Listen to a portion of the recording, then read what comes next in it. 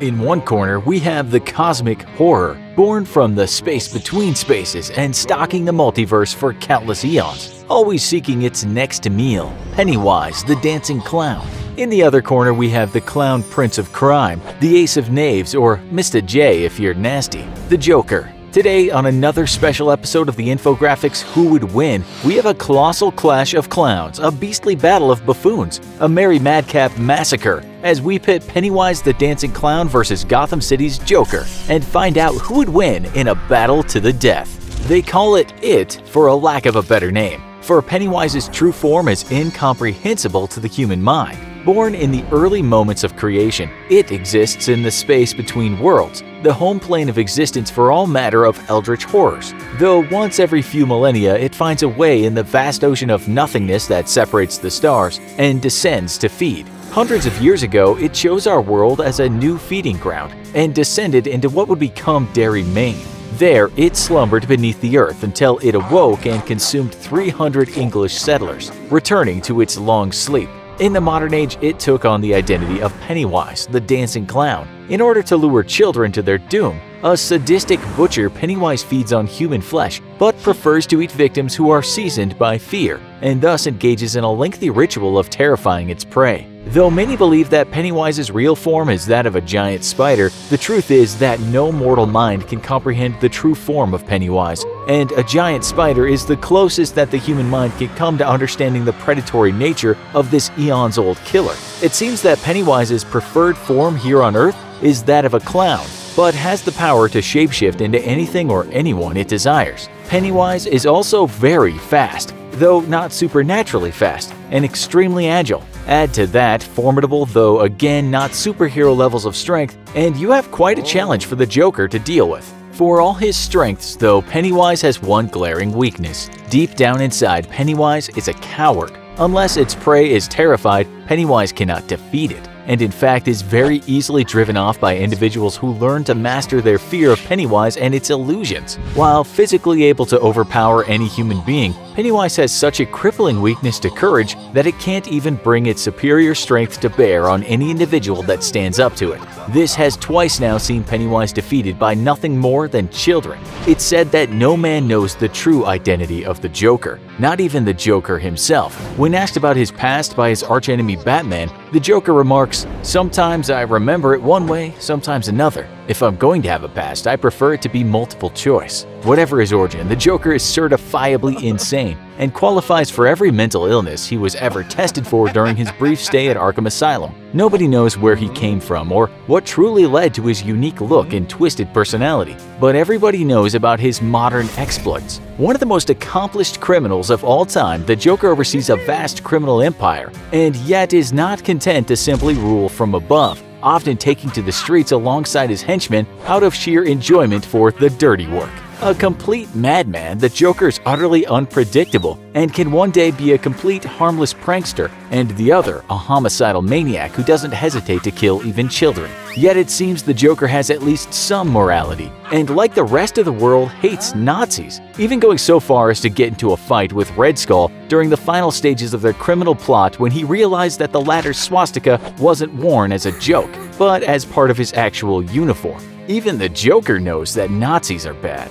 For all his infamy, though, the Joker possesses no superpowers. He isn't fast, super strong, or super tough. He can't use telekinetic powers or summon bolts of lightning from out of the blue. The Joker is in every way just a normal human being, and yet he is one of the most feared of all supervillains. What he lacks in superpowers, the Joker makes up for in a keen intellect, which, thanks to his fractured mind, works in ways that other people simply can't predict. He is routinely outmaneuvering the mightiest of superheroes, and leaving other supervillains completely stumped as they try and get a handle of how the Joker thinks. And that's the thing. Nobody can think the way the Joker can, as it takes a severely broken mind to even come close. And this leaves him with his greatest strength, the constant element of surprise. So in one corner, we've got the interdimensional flesh-eating monster that's existed for as long as time, and in the other, a criminal mastermind who's so crazy he's just as likely to pull off the world's greatest heist as he is to turn himself in for littering. Who would win in this battle to the death? Pennywise is clever, but its cleverness relies on the ability to observe a victim and learn their fears. With some low-level psychic power, Pennywise is even able to delve into the mind of a victim and tease out the most painful and terrifying memories, then use them as inspiration to create horrifying illusions or force a victim to relive their most emotionally traumatic moments. In battle, Pennywise really only has one strategy: overwhelm an opponent's mental defenses through horror and deep emotional pain, because if they ever get a chance to recover and gather their courage, Pennywise is done for and left helpless as a baby. In this scenario, delving into the Joker's mind is going to leave Pennywise reeling from the backlash of extreme insanity. Pennywise will find itself flooded by hundreds of psychopathic thoughts, trying to find a way through a mind that has been broken for decades. If Pennywise tries hard enough to focus its powers, it may find a few fleeting memories of emotional trauma, but even these are not guaranteed to be real, and forcing the Joker to relive them could have completely unpredictable effects. As the Joker himself said, he can't remember his own past, and he prefers to leave it having multiple choices. Pennywise's initial psychic attack is going to cripple it as it's forced to confront a thoroughly fractured psyche, a psychic land of illusions and misdirection, with paths leading to nowhere before they curve back around and in on themselves. Pennywise cannot make the Joker afraid, because diving into his mind would be like running through a funhouse full of distorting mirrors. And in fact, Pennywise might itself be lost within the madness of the Joker's mind. The Joker has a plan. He always has a plan, even if he doesn't remember it at the moment, or if he doesn't even know he has a plan because of the part of his brain that came up with the plan hasn't communicated it to the part of his brain that knows it has a plan. Yet in a one-on-one deathmatch, the Joker is at a disadvantage, because he's been denied the most important part of his genius, the time to actually plan. Yet as he confronts a Pennywise that's reeling from its peak into pure insanity, the Joker's going to realize that he doesn't need a plan. Pennywise needs its prey to be afraid of it, or else they can easily overpower it. Yet, because Pennywise cannot dive into the Joker's brain due to his extreme insanity, Pennywise will never realize that there's only one single thing that the Joker is truly afraid of: not being taken seriously. Pennywise is thus defenseless, because no scary form that it can assume will ever scare the Joker. For the Joker, defeating this ageless cosmic evil in the shape of a clown will be as easy as picking up a baseball bat and giving it a few good whacks. With his true fear shielded by a mind far too broken to read, the Joker will easily defeat Pennywise and send the eldritch horror skittering back into the dark places between reality to lick its wounds. Another challenge episode and another cruel test we put one of our staff writers through for your scientific curiosity. This time, we're concerned with the effect technology has on our lives. As various studies have shown, children spend less time outdoors now than ever before. Instead of being outside playing on bicycles or romping through the woods, kids today are spending the majority of their free time inside playing video games. And instead of getting together to chat with friends, they chat over voice chat services or inside their favorite games. We're not saying that this is all bad, but we do wonder what the effect of never going outside has on the average person. So to answer that pressing question, we once more sacrifice the health and sanity of one of our junior staff writers in order to seek answers. Hello and welcome to another challenge episode of the Infographics Show. Today we're going to see what happens if you don't go outside for a full month. The rules are simple. Our guinea pig, employee, must stay indoors for a full 30 days with absolutely no stepping out for any reason whatsoever. To that effect, we hooked them up with in-home grocery delivery so that there's no reason to leave the house. With high-speed internet, Netflix, and home delivery of groceries, what more could a person want? Let's find out.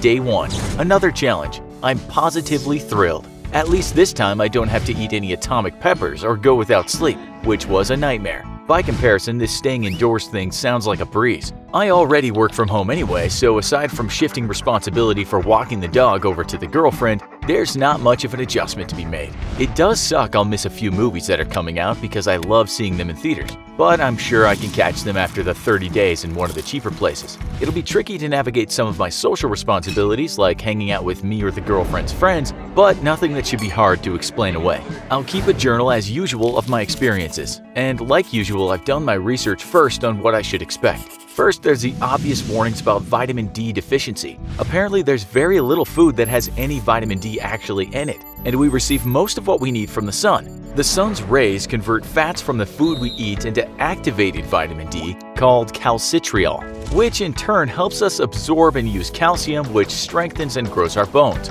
If you don't get enough vitamin D, you can actually develop the rickets and osteoporosis as your bones weaken, and you can be susceptible to them breaking, which would really suck.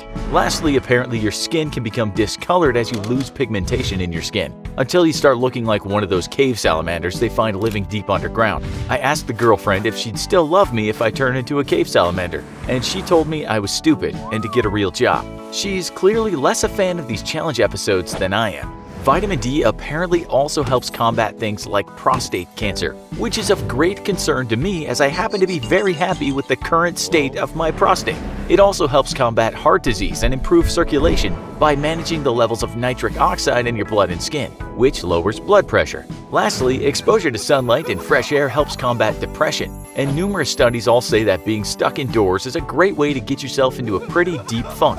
Apparently, just looking at the color green can help fight depression and lift your mood, which I guess makes sense given our evolutionary history growing up in the outdoors. Also helps explain why just about everyone finds green fields of grass so comforting a sight. In light of the health effects I listed, I thought I maybe should take a vitamin D supplement and maybe put up some posters of green grass. But I decided in order for this experience to be pure, I couldn't cheat. So once more, putting my health on the line for the sake of science, or at least YouTube. Day 7. It feels strange not having been outside for a week straight, especially because typically me and the girlfriend make plans every Saturday to go out and do something together. This week it was just staying at home and watching some Redbox, which of course she had to go get. I can tell the experiment is definitely annoying her more than me so far, because it's her that has to wake up every morning and take the dog out or take him out when she comes back home. Plus, it's her that has to run every errand that can't be done over the phone or online. I have to admit, this whole thing isn't so bad after all, though I'm definitely going to owe her afterwards. My mood and health seem fine, though I have to admit it does get a little bit boring just sitting inside every day, even with the internet and TV. Curious how this next week is gonna go. Day 14. After Pol Pot was deposed in Cambodia, he got sentenced to house arrest, which is kind of a weird punishment for someone who killed millions of people. It's almost like nobody could really wrap their minds around all that murder, so they just sort of said, okay, well, just stay inside your house until you die. Yet Ted Bundy got the death sentence for killing like 0.0001% that amount. What a strange world we live in. Anyways, I have no idea how Pol Pot managed to do it, especially since he had no internet. This week was boring with a capital B, and I guess I never realized just how much I take for granted. Even just things like going to the store or quick hangouts to grab a drink and coffee with a friend. I guess my mood is definitely shifting a bit, and the girlfriend confirmed that I am lacking my usual sunny disposition, though I think she was being sarcastic. I told her I needed realistic and accurate observations of how my mood may be changing, that it was important, and she just laughed at me and reminded me that I work for YouTube. Fair point. Tomorrow starts week 3, and I'm not looking forward to the boredom. Day 21. I'm pretty sure I've played through every game in my Steam library. And side note here, but when are they finally going to make an XCOM 3? The boredom is real, and I find that I'm even looking forward to taking the dog out early in the morning again, something I typically hate because I'm warm and snug in bed and I want to keep sleeping. My mood is definitely tanking, I think, and I actually find myself anxiously pacing sometimes when I'm alone. I think my body is literally dying for some basic exercise. I read up on deep vein thrombosis, and now I'm terrified because apparently blood clots can form in your veins if you don't move around enough. Sitting at my computer chair or on the couch as I so often am, I am definitely not moving much, if at all. Wouldn't that be a way to go? A blood clot forms in my leg and travels to my heart, stopping it in its tracks. R.I.P. YouTube killed him. I told the girlfriend and she didn't think it was funny at all, and for the umpteenth time told me my job was dumb. My appetite is also being weird. I've settled into just eating sandwiches most of the time. Even though I can technically have any groceries I want delivered, I just find that I don't have as much appetite, and simple ham, cheese, and salami sandwiches are perfectly fine. Girlfriend is worried about my health because salami is so high in sodium, and there's the concerns about blood pressure from a lack of sunlight already. So far, I feel okay, if just kind of generally fatigued and I guess kind of down. I mean, I wake up and there's just nothing really to do with my day. Every day is a bit like Groundhog Day, which I watched twice this last week, by the way. Next week is technically the final week, so I'll wait until day 30 for my final report. Day 30. Tomorrow I get to go back outside, and I couldn't be happier. I feel like a prisoner, kept in isolation, except at least they get an hour of exercise a day in the sunlight. I honestly never realized how much I take it for granted being outside. Even if I'm not being a super outdoors person and just popping out to walk the dog or run errands. I also realized that I probably wouldn't cut it in solitary confinement. I'd be one of those ones that goes crazy and starts talking to himself. My mood has absolutely tanked, but it's buoyed knowing that this weird experiment would end in 30 days. So I guess I didn't get the full effect of being completely isolated from the outside world. I imagine that if I went into this not knowing when it would end, my mood would definitely be far worse than it is now. And I don't doubt that depression is a very real thing for people who don't get to go outside or just choose not to. My appetite has totally tanked too, though strangely I've been finding myself drawn more and more to fatty or sugar-rich things to eat and drink. And I typically try to limit myself to 2, maybe 3 sodas a week, but this last month, I've been drinking them almost every single day. I've also been eating really sweet snacks and foods like French toast and cookies. I think my brain is literally looking for any pick-me-up it can, and so it's getting its high from sugary stuffs. I definitely noticed that I feel much better after having a soda or eating a few cookies. Unfortunately, that's definitely given me a bit of flab around the midsection, which was really surprising. Or I guess shouldn't have been really. I asked the girlfriend if she still found me sexy, and she laughed and said, "Still?" She's a regular comedian. But I can't be too mad at her because she's been a champ about all of this. Now though, I have to run every errand and take the dog out for a month straight to make it up to her. Though I'm sure I'm not going to hear the end of this anytime soon. My final conclusion is that it's definitely not healthy to stay locked up inside for a month. My diet sucks, my appetite is in the trash, and I've gotten visibly unhealthier. I feel faint even at just the thought of strenuous exercise, and I'm sure that my blood pressure is putting up some pretty unhealthy numbers. I'm also absolutely stir crazy, and there's no amount of video games or movies or books in the world that could keep me cooped up inside permanently. I don't think I would cut it in solitary confinement or in an underground bunker if World War III ever kicked off. Screw it, let me outside and I'll happily die in all the radiation, or just become a ghoul and start picking off wastelanders. If you always tell the truth, you'll never have to remember a lie. That's very sage advice and a good tip for living your life without fear of being caught in embarrassing social situations. Yet everyone lies, even if it's just small white lies in polite conversation. Could you go a full week without telling even a single polite lie though? Today we're finding out as we once more turn to your favorite guinea pig in this special challenge episode. Don't lie for a week. Day 1. What a strange challenge. I have to admit, this is another one of those that seems really easy right off the bat. But with some more thought, the sinister truth is revealed. I don't make a habit of lying. In fact, I pride myself in being honest, even when it's at a detriment to myself. I even go so far as to make sure that I don't make any promises I doubt I can keep, which is something we routinely do as people. You don't have to be an underhanded liar to make promises you're only halfway sure you can keep, and often we do this to make other people feel good. But I've made it a point to ensure that what I say is what I do, no matter what. That means that sometimes I can't make certain promises, and it's been awkward and difficult in social situations at times. And that's when the truly sinister nature of this challenge hit me. I can't lie at all, for a week, even in the meaningless conversation with people that fills our lives. See, the reality is that we all lie all the time. When you go to the store and the cashier or clerk asks you, "Having a good day?" How many of you have told the truth? How many times have you had a really horrible day and just said the truth to a complete stranger? Of course you don't do that because you want to grease the wheels of polite social interaction. So everyone joins in the big fake theater production that we call daily interaction, and we tell giant lies to each other. "Oh, my day was wonderful. Thank you for asking." The clerk doesn't really care what your day is like, and you are definitely not going to tell her that your day was absolute crap, because then you'd be a weirdo. And yet somehow it's less weird to be a huge liar and pretend your day is fine.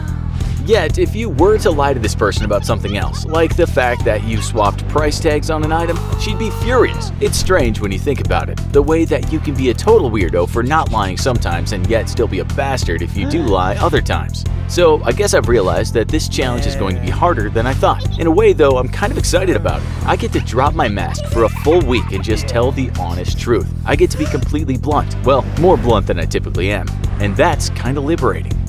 So at the same time that this challenge worries me, I'm kind of eager to get it started. See you guys midweek in 2 days. Day 3. I feel like I say this a lot, but this challenge is harder than I expected. And as I predicted, the real challenge comes from the polite little white lies we constantly tell each other. I read some articles on lying out of curiosity, and it turns out that 60% of people tell at least one lie in a 10-minute conversation. Men and women both tell the same amount of lies, but the difference is in how they lie. Women are more likely to lie in order to make someone feel better, while men lie to make themselves look better. This makes sense. I've watched my girlfriend interacting with her friends before and definitely caught her telling some minor whoppers for the sake of making a friend that feels bad feel better. No, I don't think your boyfriend is cheating on you, but I do think you guys should talk. I've heard her say this one before to a friend, whom we both highly suspected had a boyfriend that was definitely cheating on her. But of course, you can't just say to someone with a breaking heart, yeah, your boyfriend is a scumbucket. You have to be gentle, prod them toward the truth with a tiny little lie. Give a tiny little bit of hope that will move the person in the right direction toward discovering the truth on their own.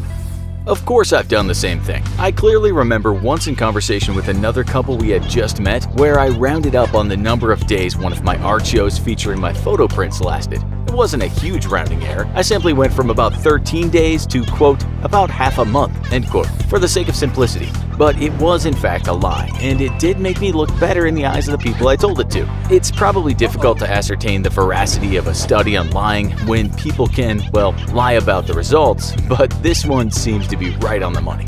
Anyway, so the little white lies that I'm not telling have been getting me in trouble, or at least into awkward social situations. I went to the store and decided that it would be the perfect place for my first stab at this challenge, since the cashiers at my local grocery store constantly ask how my day is, and if I found everything okay. Truth be told, my day was going pretty okay, but when I got to the register, a little kid belonging to the woman behind me kept acting up and running into me as he threw his little temper tantrum. So when the cashier asked me if everything was okay, I told him that I wished that they would throw bratty little kids out of the store if their parents refused to discipline them.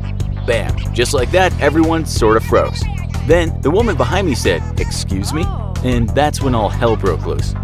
I slowly turned to her face, and knowing I couldn't lie, I said, "I think you're a terrible parent because you can't discipline your child as he repeatedly runs into random strangers as he's throwing a temper tantrum in public." I had my girlfriend with me because we were doing our weekly shopping, and at this point her jaw slowly dropped open, and she got this really blank look on her face. Then a flash of recognition struck her as she realized that I couldn't tell a lie. The woman's mouth fell open too, as if she was going to say something, but she sort of just stood there sucking in air angrily like a fish out of water. It gave me enough time to swipe my debit card and pay for my groceries, then calmly walk away. My girlfriend still hadn't said anything, and when we got into the car, she simply put her hand over mine and said, "Please don't get us killed this week." Next stop was Trader Joe's to pick up a few things we prefer to buy there over a normal grocery store. For those of you who don't know, TJ's is a bit fancier grocery store whose quality seems on average a little better than a normal store, but it's also pricier, and I have a love-hate relationship with it. Some things are well worth the price, but other things are just marked up nonsense meant to cater to the all-organic crowd who pays extra money for buzzwords on the packaging that nutritionally and scientifically mean nothing. So this time our shopping went without incident, and we got to the cashier who asked, "Did you find everything okay?" And that's when things went south again. As soon as he started asking this question, I think my girlfriend had a flash of recognition and remembered my opinions on Trader Joe's prices because she tried to cut him off. Too late though, he asked the question and I was obliged to answer truthfully. Actually, no. I found that you guys are marking up prices on a lot of items for no other reason than that they're labeled organic, and yet not only is organic food no different nutritionally than non-organic food, in a lot of cases it's both more polluting for the environment and more dangerous to human health than non-organic food because of the use of organic pesticides. Your trendiness is gouging people financially, hurting them physically, and making the world a worse place. I'd like our viewers to imagine going to a Veterans Day parade and then jumping over the railing and running out into the parade butt naked while screaming, "I love Al-Qaeda." That is in effect what saying anything negative about organic food in trendy Los Angeles is like. Now imagine that it's not a Veterans Day parade that you're crashing as you scream that you love Al-Qaeda, but that it's the Pentagon itself. That's what it's like to trash talk organic inside a Trader Joe's or a Whole Foods in Los Angeles. It's social suicide, if not actual suicide, as hordes of angry hipsters tar and feather you for fact-checking their organic gods. Someone might as well have just died inside that store after my answer, given how quiet the checkout lanes got. My girlfriend just facepalmed herself, and I could tell that she was already thinking how she could never return to this particular Trader Joe's again. I guess it's a good thing there's one every 3 miles in this town. You know, this challenge worried me at first, but I'm finding it strangely liberating, almost liking it. Day 7. I think nobody is more happy this challenge is over than my girlfriend, who is probably right now carefully reconsidering what friends she can and can't hang out with anymore, and which stores she's allowed to show her face at anymore. After our shopping fiascos this week went on much as normal, and then the weekend got here. This weekend, we had another social function to go to, which is pretty much a must-do for every person who works in any capacity within the entertainment industry here in LA. Basically, they're just get-togethers for actors, producers, writers, and directors who all try to find someone with more power and influence or money than them. And then they suck up to them all night long, trying to get them interested in their project. It's a huge waste of time, and I 100% hate these things, but they are sadly a bit of necessity for working professionals, so they can occasionally do some real networking. I typically haunt the bar while the girlfriend networks for the both of us, because I'm not a people person. This event was different, because I had a secret superpower up my sleeve to handle the evening with. I couldn't lie. Not even a tiny polite lie to make awkward conversations a tiny bit better. I had to 100% tell the truth, and I was really looking forward to it, probably as much as the girlfriend was dreading it. She warned me at least 5 times to be nice, and I told her that I was going to be so nice that I would be 100% honest with everyone. That did little to calm her down. At first, the evening went okay. Then, inevitably, we both got cornered by someone we've met before who constantly tries to talk about his projects, which always sound terrible and I have absolutely zero interest in. He's always been a nice enough guy, and I've always found a polite way to excuse myself from the conversation. This time, I couldn't do that. So this time I simply said, "I'm sorry, none of this interests me at all, and I don't see us ever collaborating on anything, so instead, I'm gonna go get a drink."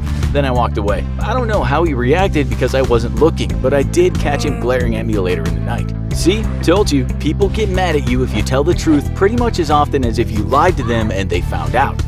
Needless to say, I will likely not be making a reappearance at any of these networking events anytime soon. And you know what? I'm totally okay with that. Truth be told, I was afraid of this challenge at first, but by the end of this week, I feel kind of liberated. I've no doubt burned a bunch of social bridges, and I can probably never step foot in at least 4 different grocery stores now. But any bridges I burned were with scumbags anyway, so I'm feeling pretty okay about this last week. The girlfriend, on the other hand, is a bundle of nerves right about now, because she's always been our social diplomat, smoothing the rough waters I accidentally create, and this week, she's been the League of Nations trying to prevent World War I. She deserves a medal for all the social cleanup work she's gonna have to do over the next few weeks. I really felt like I owed her one, so just before the clock ran out on the week-long challenge, I reminded her that I couldn't lie for another 5 minutes. Then looked at her as she lay in bed, reading with no makeup on and her hair a mess, and I told her that she was the most beautiful woman I'd ever met. She got a big smile on her face, and I think everything's gonna be okay after all.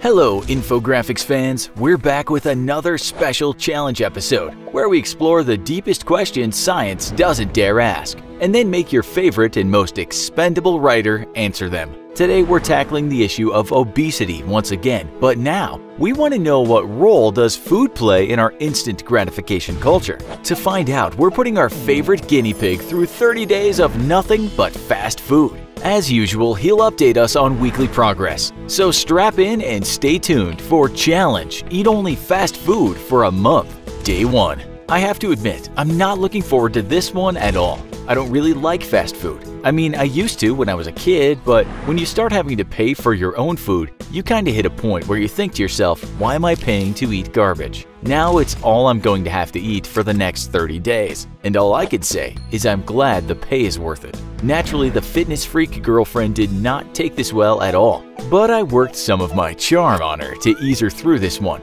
And by worked some of my charm, what I actually mean is that after the 30 days are up, I'm going to owe her big time again. So beforehand, I did my research on what I could potentially expect. We've all seen Super Size Me, and after it came out, everyone hated fast food until it was realized that Morgan Spurlock fudged quite a bit of the quote experiment unquote for the sake of drama. I'm gonna keep it simple. I'll figure out how many calories I'm taking in and keep track of my weight, as well as mood and energy levels, etc. I'm less interested in the numbers and more on what the actual physiological effects are on me and my life. The effects of eating lots of fast food vary, but some of the scarier ones include diabetes. Apparently, that's because fast food is loaded with carbs that have almost no fiber, and when your body breaks those empty carbs down, they turn into glucose, which pumps up your blood sugar levels. To regulate, your body releases insulin, But if you do this too many times, your body can actually stop responding to the blood sugar, leading to insulin resistance or type 2 diabetes. Nothing I've found said that 30 days of nothing but fast food is nearly enough to do this though. The other major side effect is, weight gain. The American Heart Association recommends eating only 100 to 150 calories of added sugar per day, or 6 to 9 teaspoons. But a 12-ounce soda has 8 teaspoons of sugar. So kiss the rest of your daily allowance goodbye. Then of course there's added sugar in the food itself in order to make it taste good. I heard a rumor that McDonald's soaks their potatoes in a sugar water solution to enhance their flavor, but that's just a rumor. What's not a rumor is that their fries are actually pretty amazing. There's also added trans fat in fast food, and every health website pretty much says that there's absolutely 0 levels of trans fats that are healthy for you. Luckily for me, fast food is loaded with trans fat, so hooray! Then there's concerns over sodium, but that only seems to be a real issue for people with weakened hearts and blood pressure conditions, which I do not have. Although the AHA recommends that you eat no more than 2,300 milligrams of sodium per day, and a single fast food meal contains as much as half your day's worth. So basically what I'm gathering from all this research is that we need to add more hours to the day so that then one meal won't have almost all of my daily allotment of sodium, calories, and sugar. You're welcome, fast food industry. I just ended your biggest marketing nightmare. Just add more hours to the day and your meals won't have an entire day's junk limits in one sitting. I should have been a madman. Okay, so as usual, I'll update weekly. Starting weight is 165 pounds, and I confess that I exercise regularly, so my results probably aren't going to be the same as a couch potato. In fact, my fitness Nazi girlfriend has promised that she's upping our workout routine viciously because she's starting her own 30-day challenge called "I'm going to not let my boyfriend get fat and crush him physically to make sure it doesn't happen." Day 7. I've been doing some rough tabletop math just to figure out how many calories I've been taking in based off what I can find on different restaurant websites. And I'm pretty sure I'm running at about 3,000 calories a day. Well over the 2,000 a day natural limit we're supposed to be taking in. I've been hitting up McDonald's and grabbing Big Macs with fries, so that's about 1,000 calories right there. And then grabbing In-N-Out for a double-double with fries, which is about 1,100 calories. By the way, if you don't have an In-N-Out where you live, why do you even live there? It's basically the only fast food restaurant that doesn't taste like fast food, and the only place where I actually feel the money I spend is worth the food I'm getting in return. Other places like McDonald's, I typically feel I might just as well have eaten the $10 I spent, vomited the tenner back up, and then eaten the vomited $10 bill. I've also been hitting up Del Taco though, until I realized that Chipotle very much still counts as fast food, but is infinitely better. I considered Taco Bell, but then I remembered that I don't actually hate my own existence, and I like eating things that on some level are considered food. Carl's Jr. has been good to me, and honestly, I'd say their quality is definitely in the upper tier of fast food, though far below In-N-Out. Then again, being upper tier quality in fast food is like being the smartest dumb guy. You're still an idiot. Speaking of dumb guy, I was getting the Swiss chicken sandwich at Carl's Jr. thinking to myself, hey, it's chicken. This is definitely healthier than a burger. And guess what? It's 780 calories. Over 200 calories more than a Big Mac. Even that doesn't compare with the half-pound mile-high bacon thick burger though, which is a whopping 1,230 calories. Okay, so I've been getting in right around 3,000 calories a day this week, and I've been skipping breakfast because every fast food breakfast is awful. I hit the scale and weighed 167, but that's definitely within natural fluctuation, so I can't say I've actually gained that much weight already. There's also the fact that the girlfriend has been running me during our exercise time like an old drill instructor, a job I suspect she is secretly loving. First week done, and I gotta say, I feel pretty normal. Day 14. I've been trying to switch it up other than just hitting the same few places over and over again. I gotta tell you, fast food really tastes the same everywhere you go, and that's predominantly awful. Thank God for In-N-Out though, and Chipotle. At least those taste like real food. I'm definitely no food snob. I've eaten way too many cold MREs in my life to ever be one. But I think if we were all honest with ourselves, we'd admit that fast food tastes good for like the first 5 bites, and after that it tastes like depression, loneliness, and suicide. My mood is definitely affected. I feel sluggish both physically and mentally. Girlfriend got called up for an acting gig that took her away for most of the week, so she hasn't been around to slave drive me into exercise oblivion, and I kinda wish she had. I tried to switch things up and added Panda Express to the mix just to get away from Mexican food and burgers. 2 servings of orange chicken and fried rice are just over 1,500 calories. How in the world did I think this would be a healthier option? I've been going to a lot of fast food places, guys, and it turns out that burgers are overwhelmingly the most healthy option. I'm at 169 pounds this week, which is definitely past normal weight fluctuation. And if I remember right, it's the high point I got to when I did the only soda for a month challenge, and it's only halfway through. Well, this is definitely not going to be the month of washboard abs. Day 21. I am legitimately dreading mealtime. At first, it was kind of fun to eat fast food all the time, especially since I rarely get to. Then it became boring and repetitive. Spoiler alert, it all starts tasting the exact same. Then it very quickly became a mini hell. I literally feel like my blood has turned into barbecue sauce. I could probably flavor my own food just by cutting myself open. I now hate fries, and I've always loved French fries. Now I think we just need a new potato famine. I kinda wish I could go back in time to the famous Irish potato famine just so I could gloat over all those dead potatoes. Not so much the dead Irish though. This week I added Wiener Schnitzel to the mix, and then I immediately took Wiener Schnitzel out of the mix. Remember how I said that Carl's Jr. was the upper tier of fast food earlier? Well, Wiener doesn't even rank. It's just not food, period. Physically, I can't keep up with the girlfriend when we exercise anymore. She outruns me, she outboxes me. I'm on the verge of passing out while she's still warming up. I'm at 172 pounds, and that's not major weight gain, but the fast food just literally, I don't know, it weighs you down physically. It's like jamming chocolate and marshmallows into a car's engine. I feel absolutely terrible, and my mood has definitely been quite a bit darker. The girlfriend has definitely taken note of the mood change, and she's been sending me corny one-line jokes while she's still at work because she knows I love bad dad jokes. It's actually really sweet of her. Then she comes home and kicks my ass working out. Only 1 week left, and I'm seriously looking forward to this one being over. Day 30. Final weight is 174 pounds, or a 9-pound weight gain over 30 days. I have no doubts that if I hadn't been exercising as much as I do, I could have easily done some pretty high double digits. I know Morgan Spurlock fudged a lot of things in his Super Size Me doc, but honestly,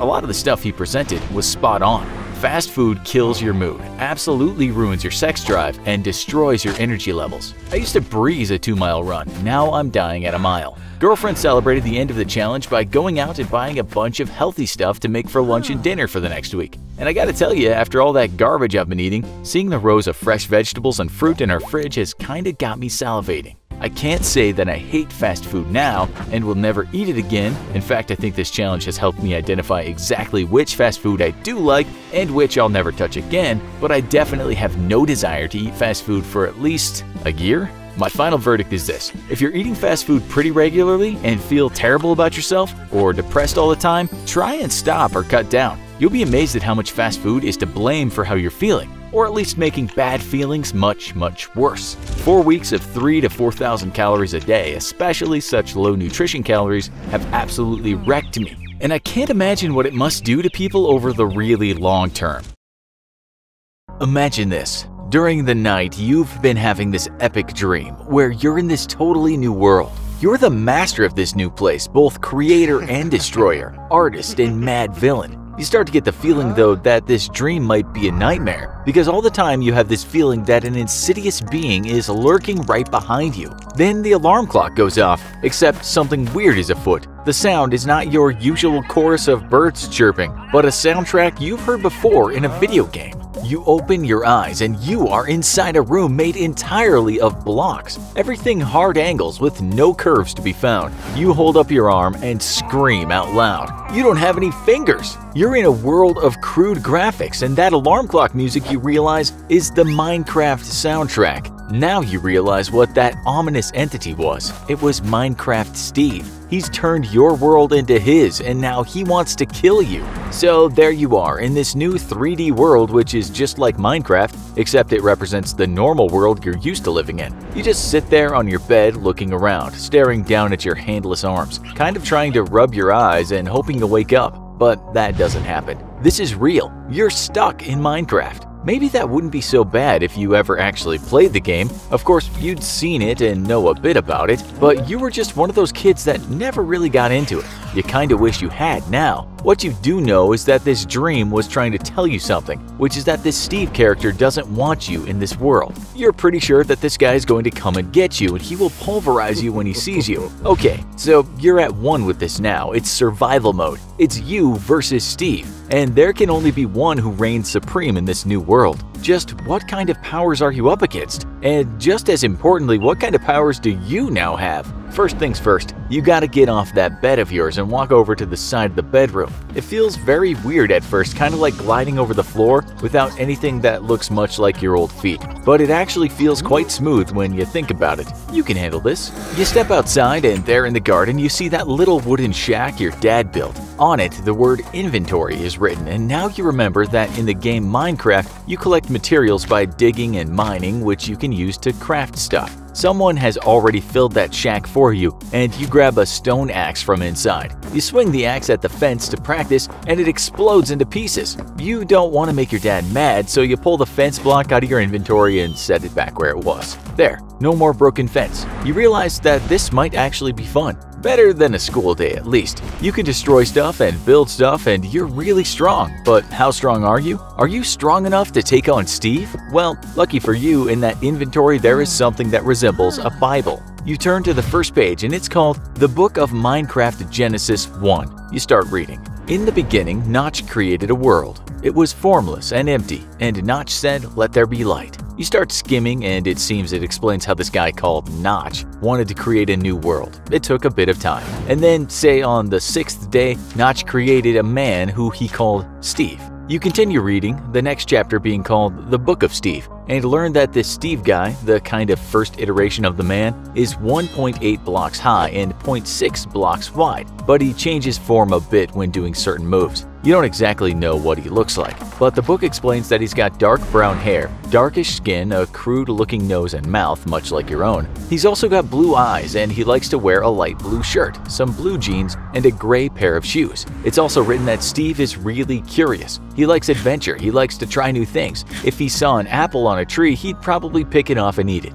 Steve can be tempted, and you make a mental note of that. Right, so you know what to look for and how he goes about things, but how strong is this Steve dude? You try and figure that out. He's rather large in size when you measure him against the blocks the world is made of. If each block is a meter high, then Steve would be 1.8 meters high and 1 meter wide. That's pretty broad. His cubic volume is 322,273 cubic centimeters, far bigger than the average adult human male, who might be about 62,000 cubic centimeters. That means Steve would likely weigh something like 754 pounds or 352 kilos. Our man Steve is a heavyweight. But the good news is, so are you. Some people have called him morbidly obese, but we think he's really just dense, in a good way. After all, he builds and breaks stuff all day, every day. This guy must be super fit. He's a doer, not someone who sits around on the sofa all day watching home improvement shows on TV. He's already the quintessential home improver, a DIY master of masters. Reading the Book of Steve, you learn that he's incredibly strong. He can carry something like 12 million tons of gold, which you can hardly believe. He can punch through a cubic meter of solid diamond and turn it into dust.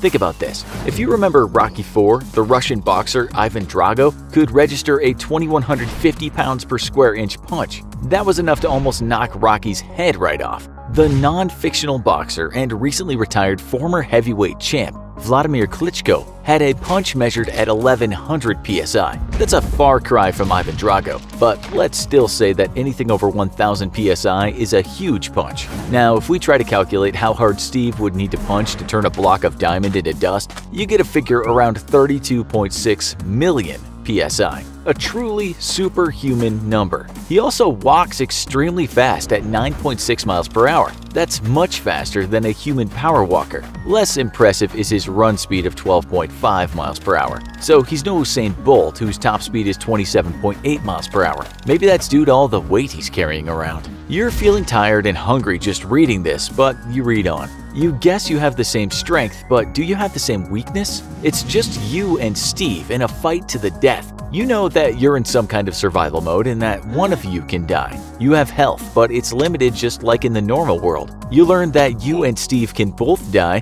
and you also learn a few of the ways that it might happen. You both could kick the bucket after falling, or being burned, or drowning, or suffocating, or being blown up, or being murdered. A lot of the same ways a normal human could be killed. It also seems like you can't just go hoping that Steve has an accident without you setting it up. If you're gonna beat Steve, then you know you've got to commit the ultimate sin – murder. You get the feeling Steve is still pretty far away, so you go into your inventory and start getting tools. You see what you're capable of. And speaking of Rocky, it's a bit like one of those training montages in the movies right before the big fight.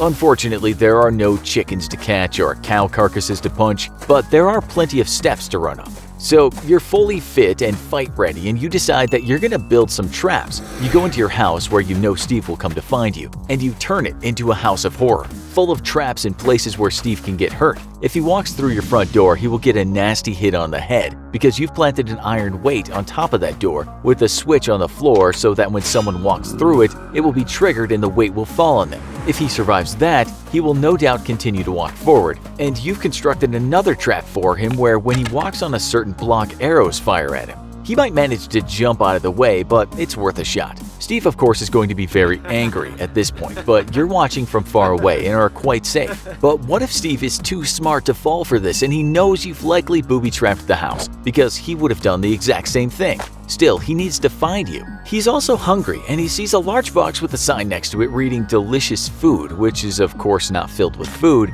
but is instead an explosive box trap you've made. Remember, above all, Steve is curious about trying things, and so he can be tempted. Will Steve be so hungry he can't help himself from going inside to see if there's food? If he does, the box will close around him and it will blow up.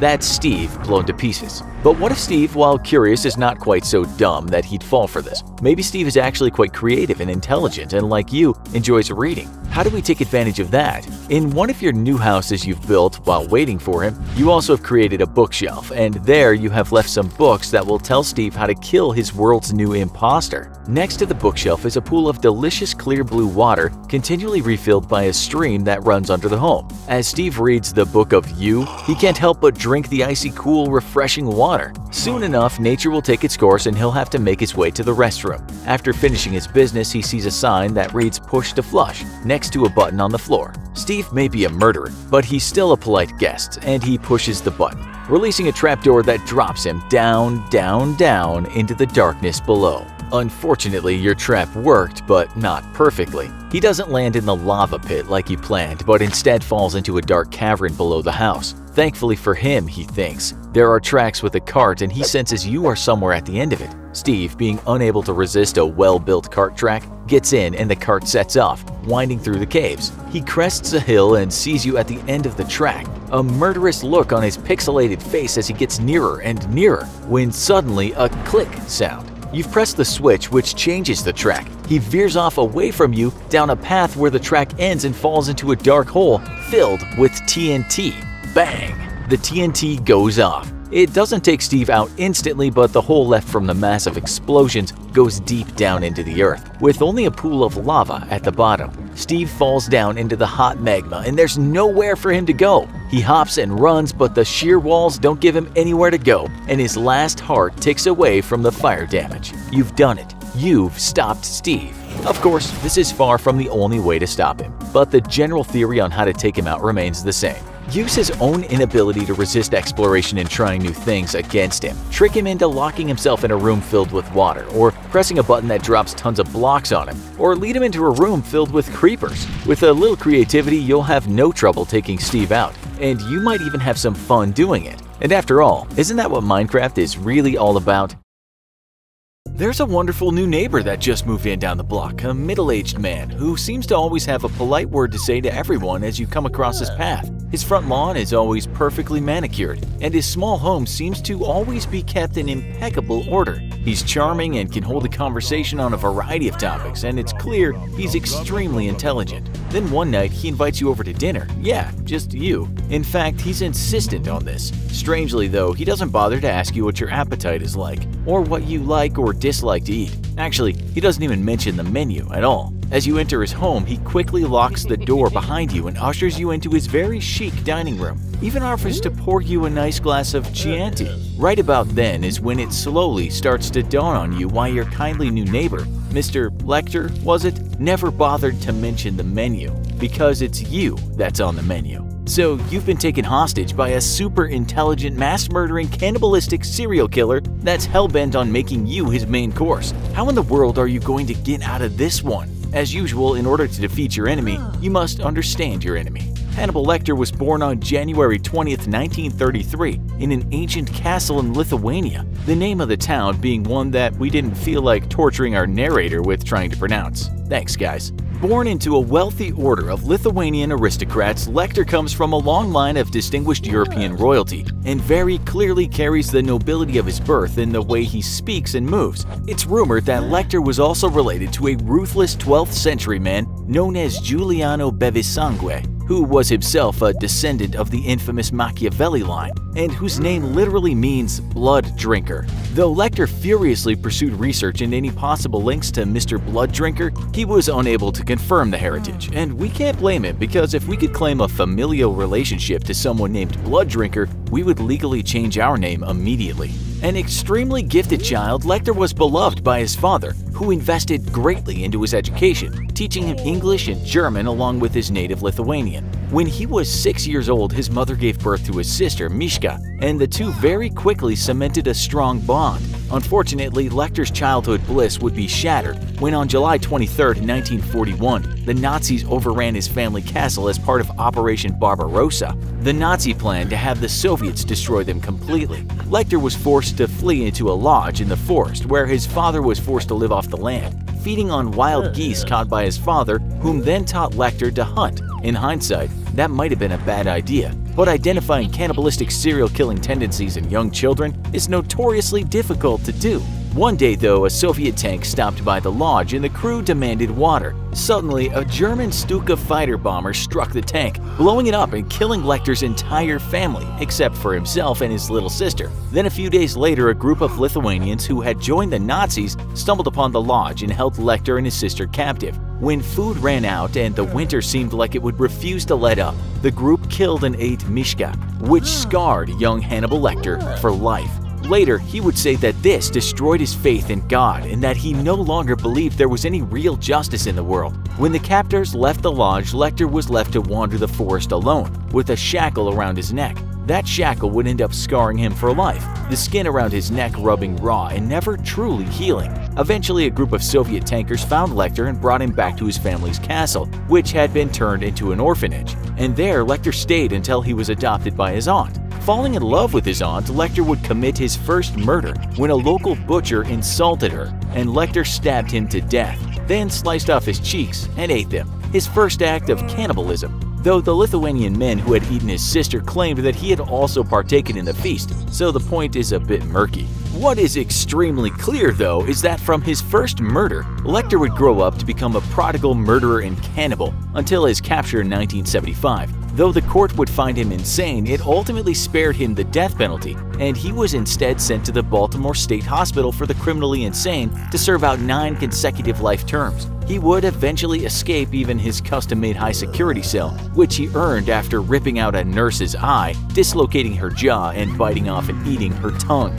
For his escape, Lecter would top his previous brutality, though, by severely wounding a police officer and then skinning his face off and wearing it as a mask as he fled to safety. Physically speaking, Hannibal Lecter is on the wrong side of middle age, but is by no means a weak old man. His sheer brutality is enough to see him rip people's tongues off with his teeth, and that kind of raw violence and the willingness to commit it is a strength all its own. The fact that such animal savagery is backed up by one of society's keenest intellects is all the more terrifying. So just how in the world are you going to defeat him? First, forget about trying to outsmart Lecter. We don't care how clever you think you are in the comments section or how sick your burns are. Lecter is on a totally different level and will outthink you 3 ways from Friday. In fact, trying to outwit Lecter has often been his victim's greatest mistakes. That and falling for another of Lecter's unique talents, hiding his violent predisposition under the guise of civility. We've all seen the movie where the victim realizes that the next-door neighbor is the serial killer, which means you, the audience, knows he's the killer, and the victim knows he's the killer, and the killer knows he's the killer, and that the victim knows he's the killer. And yet in every single movie, the killer will politely invite the victim into a situation that places them in danger, and the victim agrees. Why? Because of the social contract we all buy into that forces us to maintain the illusion of polite civility, even when we're about to have our face eaten by a cannibal. Lecter is a pro at using this unwitting social contract to lure his victims to their own demise. And you can bet that even as you're realizing that this wonderful new neighbor is going to eat your most delicate bits and pieces, he's still going to try to use this social pressure to lower your defenses and seal your doom. Instead, we're going to take a page out of Lecter's own book and tap into the more wild side of mankind. It's said that civilization is nothing more than a thin veneer over the true savage nature of man, and that it takes very little to pull that veneer back and unleash the animal within. Many sociologists fear what would happen to modern civilization should our daily conveniences fail en masse one day and stay down for a prolonged period of time. How long would civilization stay, well, civil if the power went out for a week, for a month, for a year? How about fresh water pumped directly into your tap? How long would the average person stay polite and conscientious of the law as resources run out? Our personal guess is that would be a matter of days, and the events like the aftermath of Hurricane Katrina in August of 2005 bear witness to how quickly even our mightiest cities can fall into chaos and lawlessness. So to win this fight, you're going to have to get to Katrina levels of uncivilized behavior. You're going to have to make yourself an animal. Pretend PUBG's servers were down for an entire day, or that YouTube was failing to post your brilliant comeback on every single comment section fight you got into. Get into touch with what it would feel like to have the conveniences and indulgences of modern life stripped away. Let that rage build and push you over the edge. To beat Lecter, you're gonna have to get brutal, like gouge your eyes and rip your tongues out and eat them level of brutal. Sheer animal ferocity is going to win you this fight, because you can't outthink Lecter and you can't outmaneuver him. Sure, you think you can get up off the table and run away, maybe find a weapon to arm yourself with, but you're inside his house that he invited you into. Don't you think he's planned every possible scenario out already? You're sitting in a big, fat trap, and now its jaws are closing around you, and in minutes, Lecter is going to be grilling you up and storing the leftovers in Tupperware. But you can take advantage of Lecter's hubris, because the last thing he would expect is that you would be willing to forego our polite social contract and jump straight into an animalistic frenzy. See, Lecter doesn't just believe he's smarter than you, he believes he's more savage than you. So you need to prove him wrong. Leap up onto that table and howl at the moon. Grab the nearest sharp object and commit yourself to a fight to the death. Then, when you survive your deathmatch, you'll have plenty of time to get back in touch with your humanity from inside prison, because you did initiate the attack after all, and good luck convincing a jury that the kindly, charismatic Dr. Lecter was actually going to eat you. Though often lumped together, deaf people and mute people are two separate types of people, and just because one is deaf does not mean that they are mute. Caused by illness, injury, or a medical mistake, muteness can rob someone of their primary method of communicating with the world. But have you ever wondered what it would be like to never use your voice again? Hello and welcome to another special challenge episode of the Infographics Show. Today we're going to be once more using your favorite and our least important guinea pig, we mean staff writer, to find out what life is like if you don't speak for a week. Day 1. Wow, when I started doing all these challenge episodes for Infographics, I thought it'd be kind of fun. Something that takes you out of your comfort zone and maybe pushes your boundaries a bit, all while getting paid for it. Sounded like a win-win for someone adventurous like me. Then I started actually doing the challenges. No underwear for a month. Okay, that's easy enough. Don't leave the house for a month.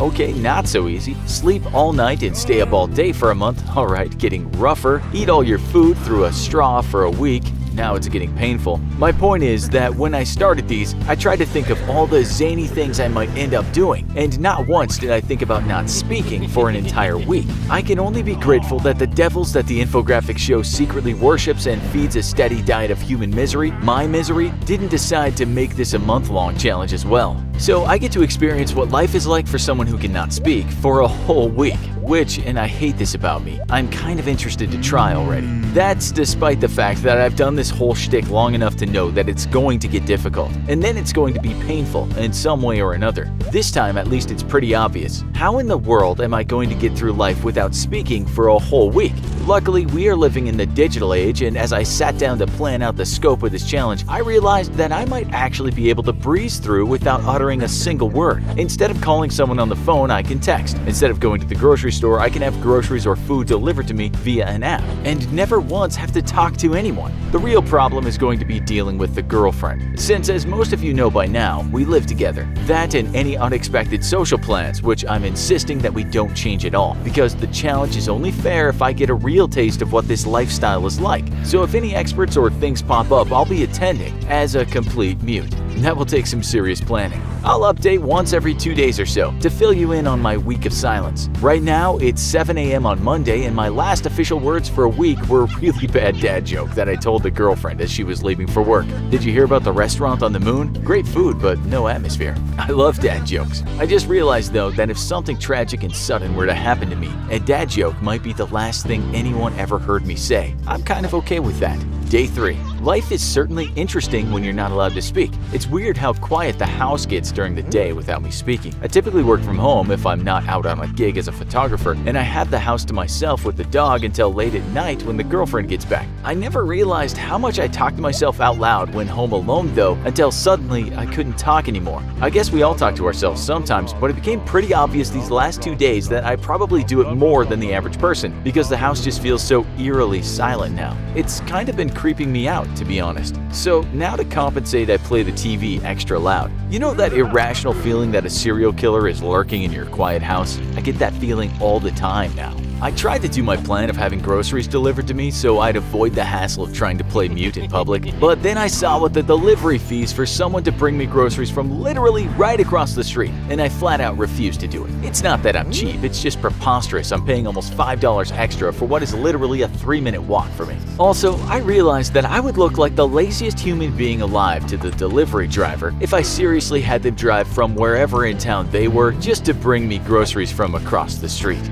That's a problem I did think of a solution for though. I could pull out my crutches from when I was injured a long time ago and pretend I couldn't walk, but ultimately I just couldn't stomach paying $5 for a 3-minute walk. So my first foray into the real world without speaking was mostly uneventful. I typically wear headphones and blast my music anyways when I go out of the house because I'm not really a people person, and it's the perfect way to ignore Girl Scouts or anyone with a clipboard who wants your support for a million different causes. Once I got stopped by a lady who said she was signing a petition for improved mental health care for kids in public school. I told her I hated kids with mental health, and she never bothered me again for the rest of the week that she was in front of our grocery store. The girlfriend was with me, and she was so embarrassed that she punched me hard in the arm. And I told her I was joking, but while she wasn't looking, I gave the petition lady the craziest look I could, and it worked. Bought myself 1 week of peace. Once I did the same with Girl Scouts. Just kneeled down and started explaining how she was being exploited for her labor by the cookie maker and only receiving a tiny fraction of the value of her labor in return.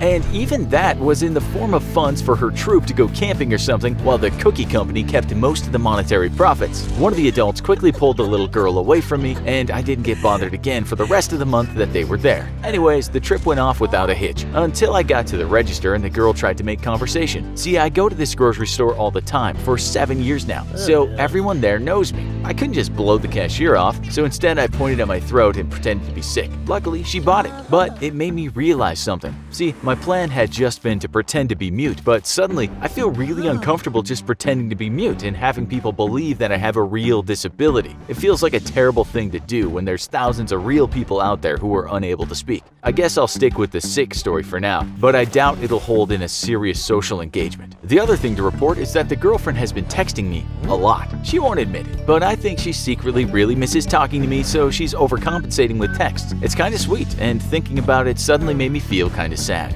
Day 5. Well, this challenge has been a lot easier than I thought it would be, mostly because I work from home and my writing work requires very little actual voice communication with clients. However, last night the heat got turned up to 11. The girlfriend's work had a social mixer type event. Typically, I hate these things, but from time to time the girlfriend will drag me to one though. And I tend to spend the time at the open bar doing my best to really push the generosity of the free drinks, especially the gin and tonics. We decided that my cover story would be that I was really ill, my voice was practically gone, and it was painful for me to speak. Girlfriend made something up about laryngitis or something. She knows just enough about medicine to make it believable. As we were on our way, I wasn't happy at first until I realized that now I had the perfect excuse not to speak to anyone at this event, and that suddenly made me really happy. Until the girlfriend told me she wasn't going to let me spend the entire night at the open bar. People need to see your face more at these things. It's good to network, she said. If people want to see more of me, they can always right-click to save my Facebook profile pic. Then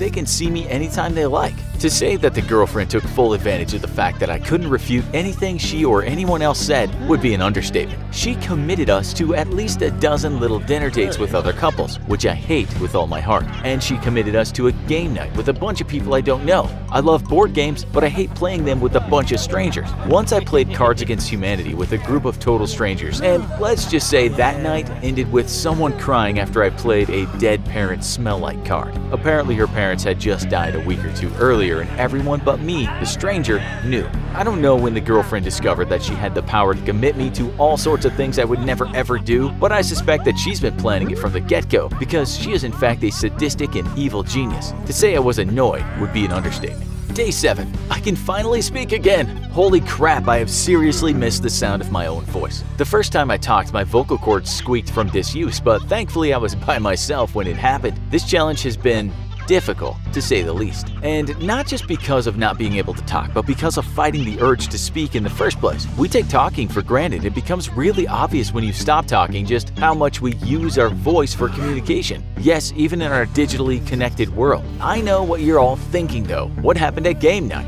Well, it was predictably terrible for one, and I'm not sure if not talking made it worse or not. We played Risk, which doesn't really require any talking, so that's great, except I get really competitive with board games, like really competitive. See, there's an unspoken social contract you enter into when you do a fun board game night with your girlfriend's friends and coworkers. You play to have fun, not to win, and you are nice to people who are terrible at the game and make sure that they're included and get to play and have fun. I don't play to have fun, I play to win. I was Napoleon slashing my way across Europe and Asia, making and breaking alliances as it suited me. The game was over in 30 minutes, which I feel is some kind of record, and all without me saying a word, just writing messages out on a notepad. The great thing about people believing that you are really ill and can't speak though is that nobody tries to, so no awkward forced conversations with a bunch of strangers. That was a big plus for me, and something I could get used to. I've spent the week communicating via post-it notes or text messages, and my final report is that it's really lonely not having a conversation with someone. Sure, modern life might make it really easy to not use your voice to talk, but it also robs your conversations of depth and meaning. They don't flow the way they would if you could speak, and I think the event that summed it up best for me was when me and the girlfriend were driving home last night. She got really sad and said that she really missed me this week, and I knew what she was saying. Not being able to have conversations with me really made her miss me. Then she told me that she'd been thinking about the same thing I had thought about on day 1. After I spoke the last thing I've said to her all week, she said, "What if something really sudden and tragic happened and the last thing I ever heard from you was one of your stupid bad jokes?" I could tell she was really sad, so I grabbed her phone and pulled up her voice memos and showed her that before the week had started I recorded "I love you" on her phone. Not speaking may be a great way to get you out of really boring and dreadful social events that you don't want to attend, or at least get you out of having to talk to anyone at those events, but it really boxes your life in. You don't realize how free you are to express yourself with your voice until it's no longer there, and conversations without it are slow, frustrating, and really shallow. I have a newfound appreciation for the struggles of mute people, or even deaf people who have difficulty speaking with people and making themselves understood. Hello Infographics fans, and welcome to another special challenge episode of the Infographics Show. Today we're taking on the obesity issue. While global stereotypes like to paint Americans as a bunch of fatties, in actuality obesity figures from around the world show that weight gain is a problem in most modern nations. The reasoning is pretty simple. A modern economy brings modern jobs, modern conveniences, and modern not-so-healthy food. Modern jobs means mostly blue-collar work for most people, which includes a lot of sitting around in the office, not getting much exercise. And when coupled with the modern conveniences of video games, on-demand video, and a billion cable channels, coupled with modern fast food or delivery right to your doorstep, this all spells disaster for expanding waistlines around the world. But what about soda? What role does it have in this modern weight epidemic? Let's find out today as we challenge your favorite guinea pig and our least important staff writer to drink only soda for a whole month. For science! Day 1. Drink only soda for an entire month. This one didn't go over well with the girlfriend at all. Like most Los Angeles actresses, she's a total health and fitness nut. And like most Los Angeles actress boyfriends, I have to partake in at least 50% of that nuttiness. I mean, I'm generally active and in decent shape anyways, but I'm not a total health freak, and I don't even know what kale tastes like, but I'm willing to bet it's terrible. Soda is, as far as I'm aware, not even allowed in our refrigerator, and even though I actually like drinking Coke, I tend to just order it at restaurants. Luckily, the girlfriend isn't a total Fourth Reich health Nazi, and she doesn't really mind, but when I told her I could only drink soda for an entire month, she got this very weird, dead look in her eyes. Then she very slowly narrowed them at me, but didn't say a word. It was terrifying. She just sort of left for work without saying anything and then texted me from the car saying, "Your job is stupid." So, as usual, I did my initial research, and it turns out drinking soda is pretty god-awful for you. So it's hard to blame her response. It destroys the enamel of your teeth, which makes it easier for your teeth to rot. It raises then crashes your blood pressure, can lead to diabetes, and of course, is pretty much guaranteed to make you gain weight. Apparently, every 3,500 calories extra you consume per week can lead to 1 pound of weight gain, and calories definitely add up fast. I did some math and looked up the calories on average I eat per week. Thanks to California's laws, figuring out total calories of everything you eat is actually pretty easy. Turns out I'm taking in an average about 2,500 a day, mostly because of weekend meals. During the weekdays, I typically cook something pretty healthy for me and the girlfriend, but on weekends we cheat by eating out. We both exercise though, and my weight is pretty stable, so I'm guessing that the amount I exercise totals out with the average of 2,500 calories a day. But that is, of course, without drinking much soda at all, maybe 2 a week from eating out. Now I'm gonna have to drink only soda, not even any water, so that's for sure going to skyrocket my calories. They say you're supposed to drink about 8 12-ounce glasses of water a day to stay healthy, but that figure doesn't account for all the water you actually get from your food. So a more realistic estimate is more like 5 glasses of water a day. Assuming I did the soda equivalent to that, it would be 140 calories times 5, or an extra 700 calories per day, or 4,900 per week. Yikes! That's well over the 3,500 needed for a pound of fat. Of course, that's just calories though, which isn't the full picture because each soda, I plan on drinking Cokes by the way, includes a whopping 39 grams of sugar, or 78% of your daily allotment. That's going to majorly increase my weight gain potential, not to mention pave a pretty strong foundation for diabetes. I could just go with, say, Coke Zero, which is supposedly healthier, but A, it tastes like donkey sweat, and B, it seems more fair to go for the real stuff. So as usual, I'll update once a week and try to keep a total tally of how many sodas I drink per week, along with the total amount of calories I'm consuming and any weight gain effects. Day 1 weight is 163 pounds, svelte, sexy, and with just a little bit of love handles, sue me. I'm not the actor in the house, and I don't need to set unrealistic physical expectations in front of the camera all the time. Love handles is what peak performance looks like, people. Deal with it. Anyways, here we go. See you in a week. Day 7. The refrigerator is stacked with red cans of Coke, all gleaming and shiny and frosty cold. I gotta admit, it's kind of beautiful in a way. I cannot stress how much the girlfriend really hates this challenge. Just for laughs, I built a Coke fortress around her vegetables, but apparently I was the only person who thought that was funny. Drinking only soda is weird.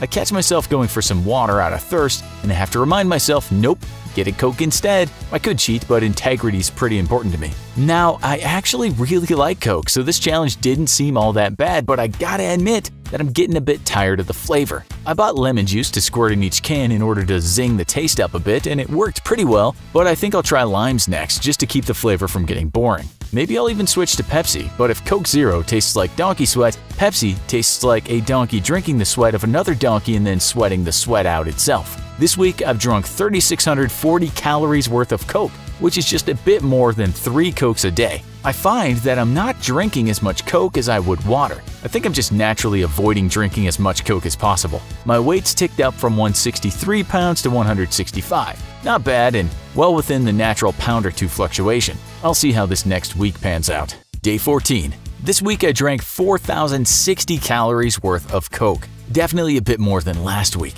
The aluminum recycling is really stacking up. By the way, did you know aluminum is one of the few things worth recycling? Look it up. Anyways, my weight shot up to 168, which is definitely not an accident. It's pretty obvious soda is having a serious effect on my weight gain. Surprisingly, I'm not getting all that sick of the taste though. I mean, I do have to use lemon or lime occasionally, but it's still okay to me.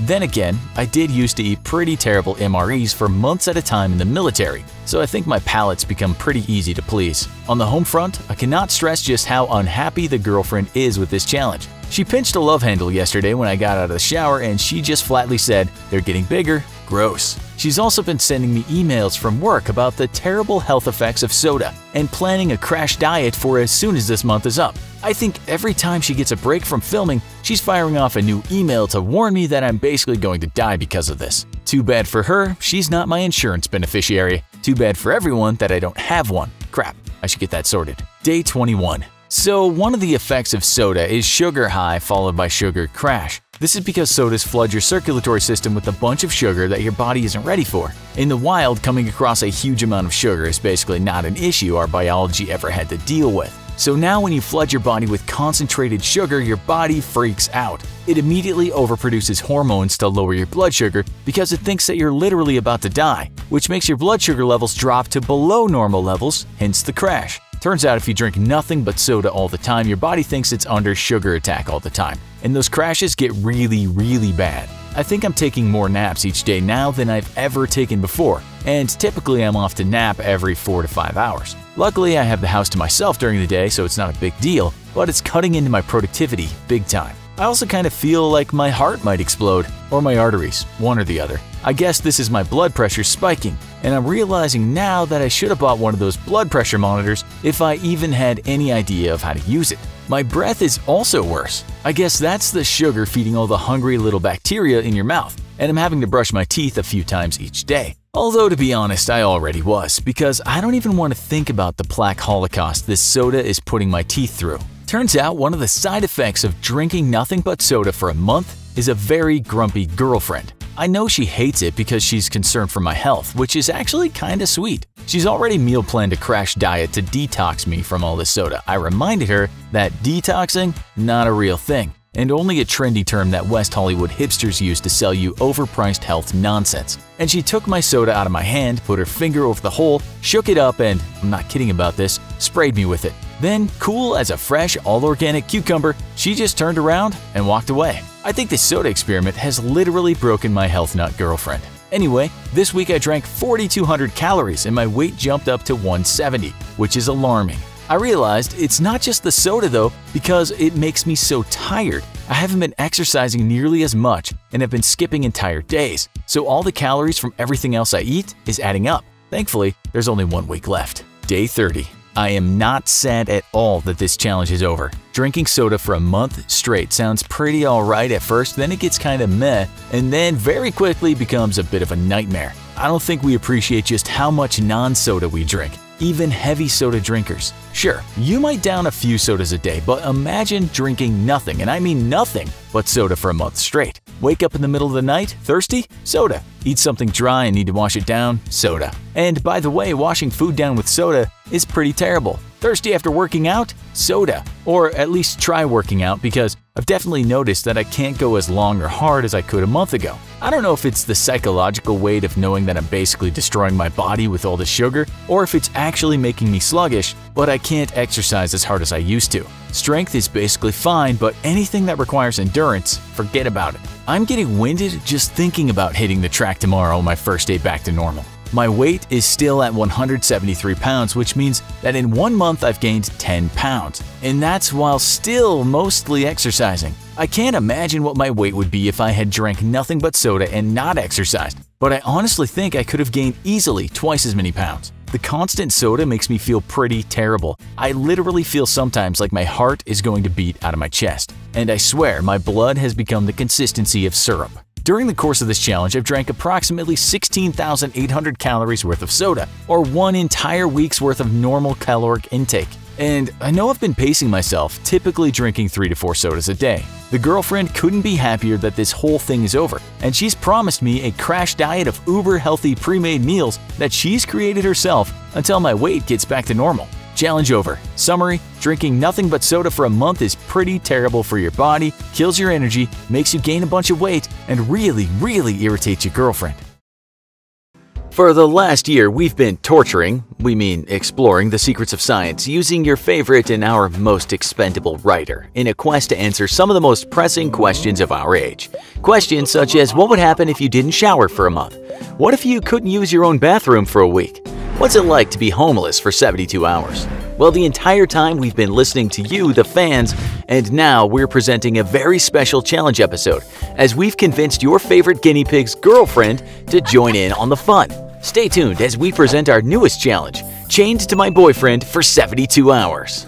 Hello, I am the girlfriend. For almost a year now, I've been forced to stand by and often be the innocent bystander in one silly, unhygienic, or outright dangerous challenge after another. Then out of the blue, he tells me that the Infographics show would like to know if I would be interested in taking on a challenge myself. Well, here I am. And if you told me a year ago I would be doing this, I would have called you an idiot. Right after calling him an idiot first for doing this idiot job in the first place. I have had to sit by and watch him try to eat the world's hottest pepper, which was really something considering his opinion of spicy is to add extra salt to a dish. I painted his face up as he had to wear makeup for several days straight. And okay, that one was kind of funny. But I also had to sit home alone, scared out of my mind, as he went homeless for 3 days straight in downtown Los Angeles while he refused to use his cell phone to let me know he was okay. I told him a long time ago that he is an idiot with an idiot job. But you know what? I saw that he genuinely kind of liked these challenges. He's always liked to push himself. It is one of the things I love about him. And while I often wish that he would take one of the many comfortable, easy writing jobs that have come across his path, even when he's miserable because he can't use the bathroom at home for a week straight, it kind of makes him happy to do these silly, idiotic things. And when you really, genuinely love someone, their idiot things kind of become your idiot things. And for better or worse, I love my idiot more than anything in the world, and so here I am. I am always really supportive of his career, and I try my best to drag him, typically under threats of violence, to networking events he hates so that he can expand his horizons and rub shoulders with influential people who can see how talented he is. But while I love to watch some of the other videos he writes for the Infographics show, that's right, he does regular vids. Try and guess which ones are his. Because they're typically funny and sarcastic, I never paid any attention to these challenges he undertakes. Probably because most of the time, I'm the unwitting victim who has to spend her day-to-day life with him doing something dumb, like not telling a lie for a week and getting into ideological debates with Girl Scouts over exploitation outside of grocery stores.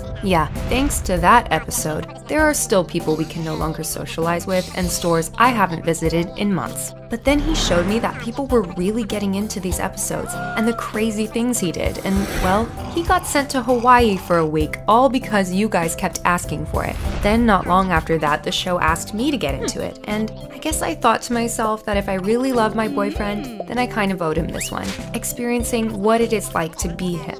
So now I am chained up to my idiot boyfriend for 3 days. As I am writing this, he is sitting next to me with the same big, stupid grin on his face he always gets when he's about to do one of the more reckless and/or dumb challenges. The premise is simple enough, I guess. We are handcuffed together at the wrist with a 3-foot piece of chain, because trying to do this with regular handcuffs would have been impossible. The chain should make things a little easier, I guess. And my real concern was private bathroom time. The chain is just long enough that he can sit outside the door when it's closed, because while we may have been living together for a long time, there are some secrets best kept, well, secret. I'll follow his format and update at the end of each day, so I suppose that this is me signing off until tonight.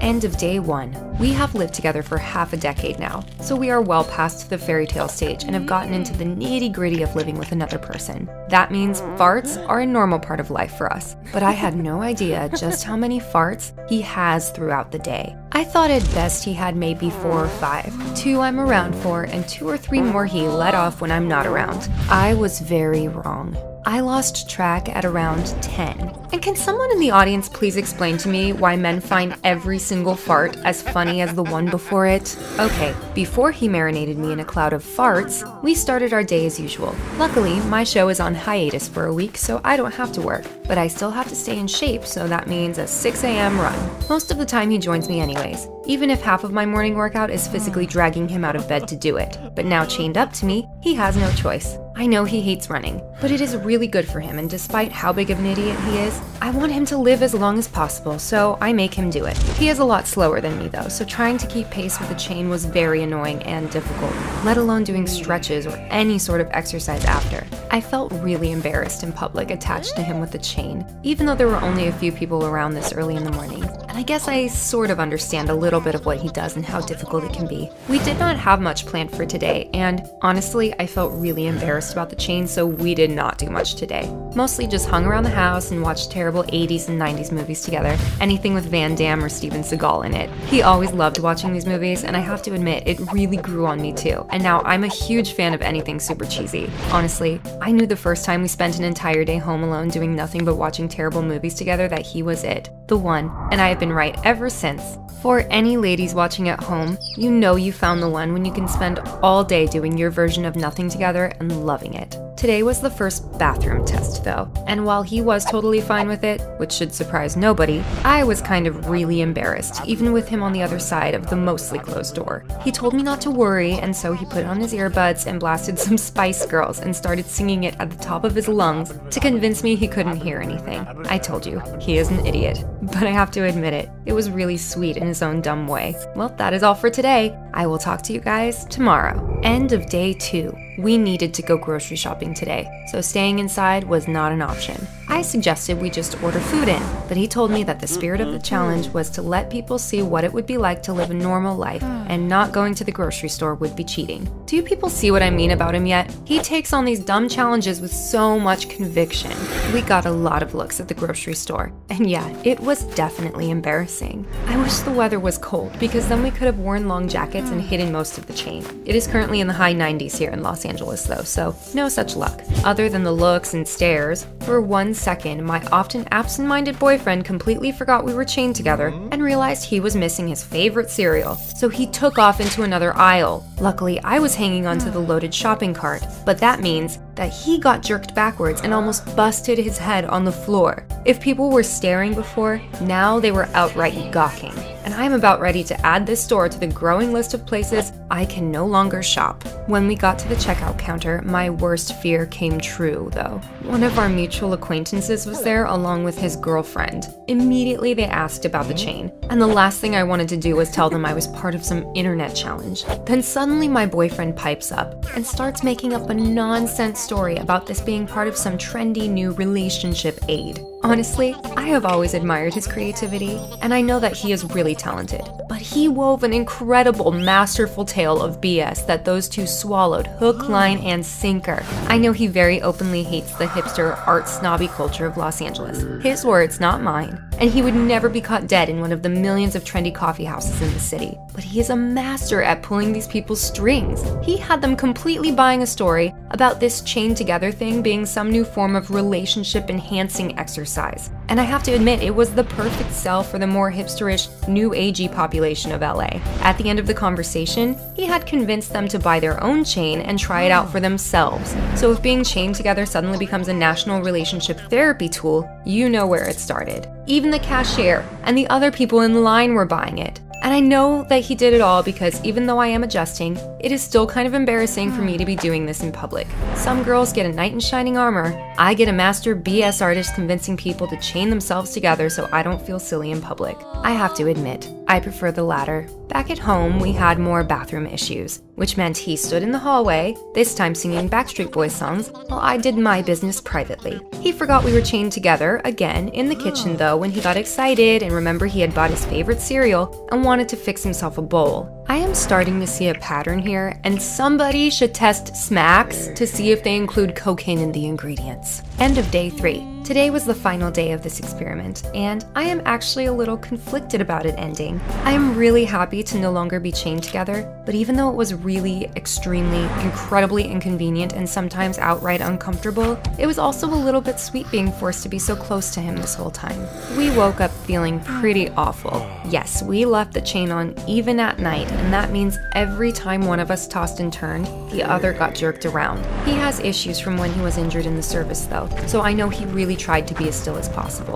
But after 2 nights like this, I knew he was really sore and messed up. I suggested we get massages, and I kind of surprised myself. I think after yesterday's grocery store incident, I'm not as embarrassed about being in public like this anymore. I thought the massage parlor would think we were complete freaks and kick us out. but we went to a Vietnamese place, and turns out they really did not care at all. After the massage, he reminded me that today was date night, but he offered for us to stay in if I wanted to. I reminded him that the rules of the challenge were that we still had to live our normal lives to get the full experience, and I can tell it really made him kind of happy that I was getting into this as well. We went out to a restaurant, and even though the place was crowded, I kind of really started not caring anymore. In fact, it was kind of fun to be doing this together, even if we were getting all sorts of stares and had to sit on the same side of the table. We went to the movie theater after, and everything was great, until I suddenly told him that I had to pee really, really bad right before the movie started. His eyes went wide with horror, and I saw him slowly mouth out the word,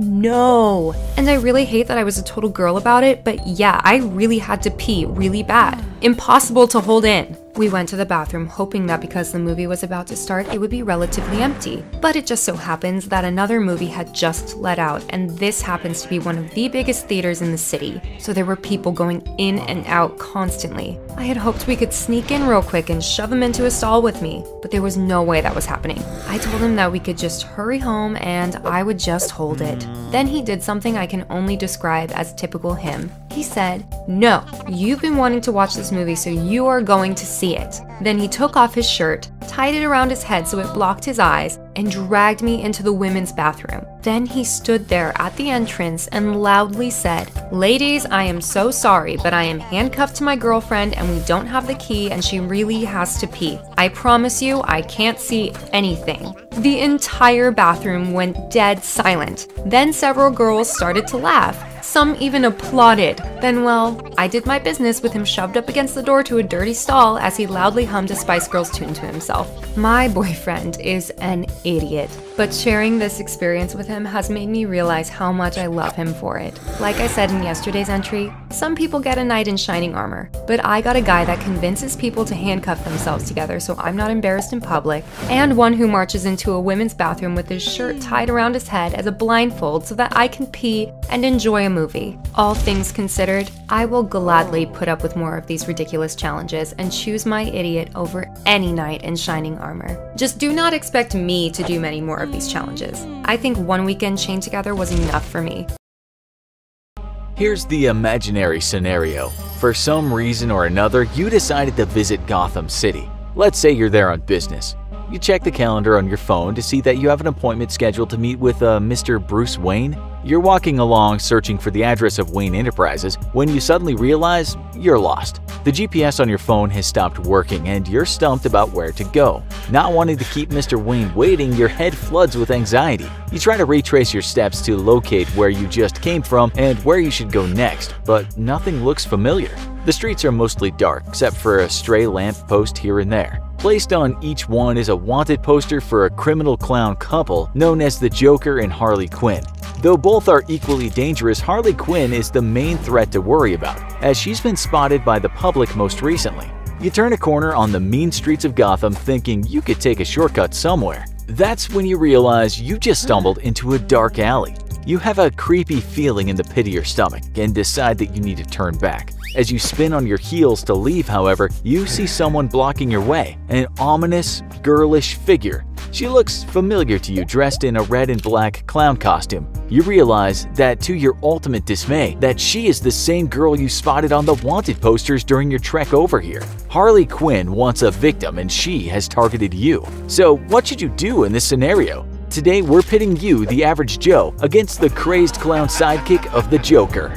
At first, you may be thinking that this will be an easy fight. After all, Harley Quinn does not have any superpowers worth mentioning, unless you count her super insanity. In the end, she's just a wacky humid girl. Still, we'd advise against underestimating her. Don't get too confident or you'll wind up in a whole heap of trouble. You may just end up hearing the words "goodnight, chump" before feeling the sudden blow of an oversized wooden mallet colliding against the side of your skull. It's time to brace yourself for the worst that this villain has to offer. So that you're prepared, let's first get to know your opponent a little better by explaining her backstory. As many fans of the Batman animated series know, Harley Quinn began as Dr. Harleen Frances Quinzel, an intern psychiatrist at Gotham City's Arkham Asylum. She was an ambitious young professional with an ironic interest in extreme personalities. She had studied criminal psychology and was looking for an exciting challenge within her field. As a hardcore psychotic, the Joker definitely posed as the ideal candidate for her to work with. When assigned to act as his inpatient psychiatrist, Dr. Quinzel spent months in preparation for her first scheduled meeting with him. She read up on his antics and thought she had a good grasp of what he was all about. Ready and eager to take on the challenge, she went to her first session with the Joker, feeling confident that she'd have the upper hand and be able to cure him. One thing she didn't anticipate, however, was accidentally falling in love with him.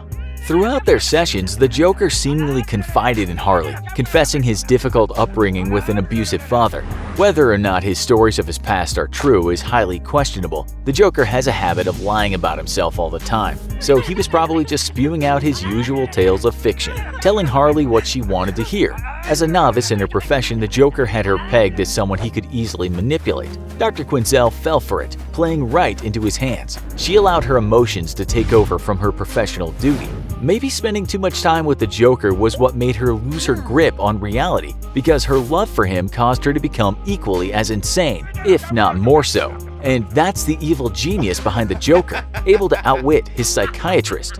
Dr. Quinzel gained sympathy for him and developed a new persona, new accent, and a new wardrobe. She dropped the name of Dr. Quinzel and became Harley Quinn, the Joker's sidekick, assistant, and girlfriend. She's portrayed as doing this in different ways. In the animated series, she's released him from Arkham Asylum herself. In the 2016 movie Suicide Squad, she gave him a machine gun upon his request, and he released himself from his captivity before giving Harley electroshock therapy. Despite being repeatedly abused by the Joker both physically and verbally, Harley is depicted in the animated series as continuously pining over him. She's obsessed and helplessly locked in a romance that only seems to go one way.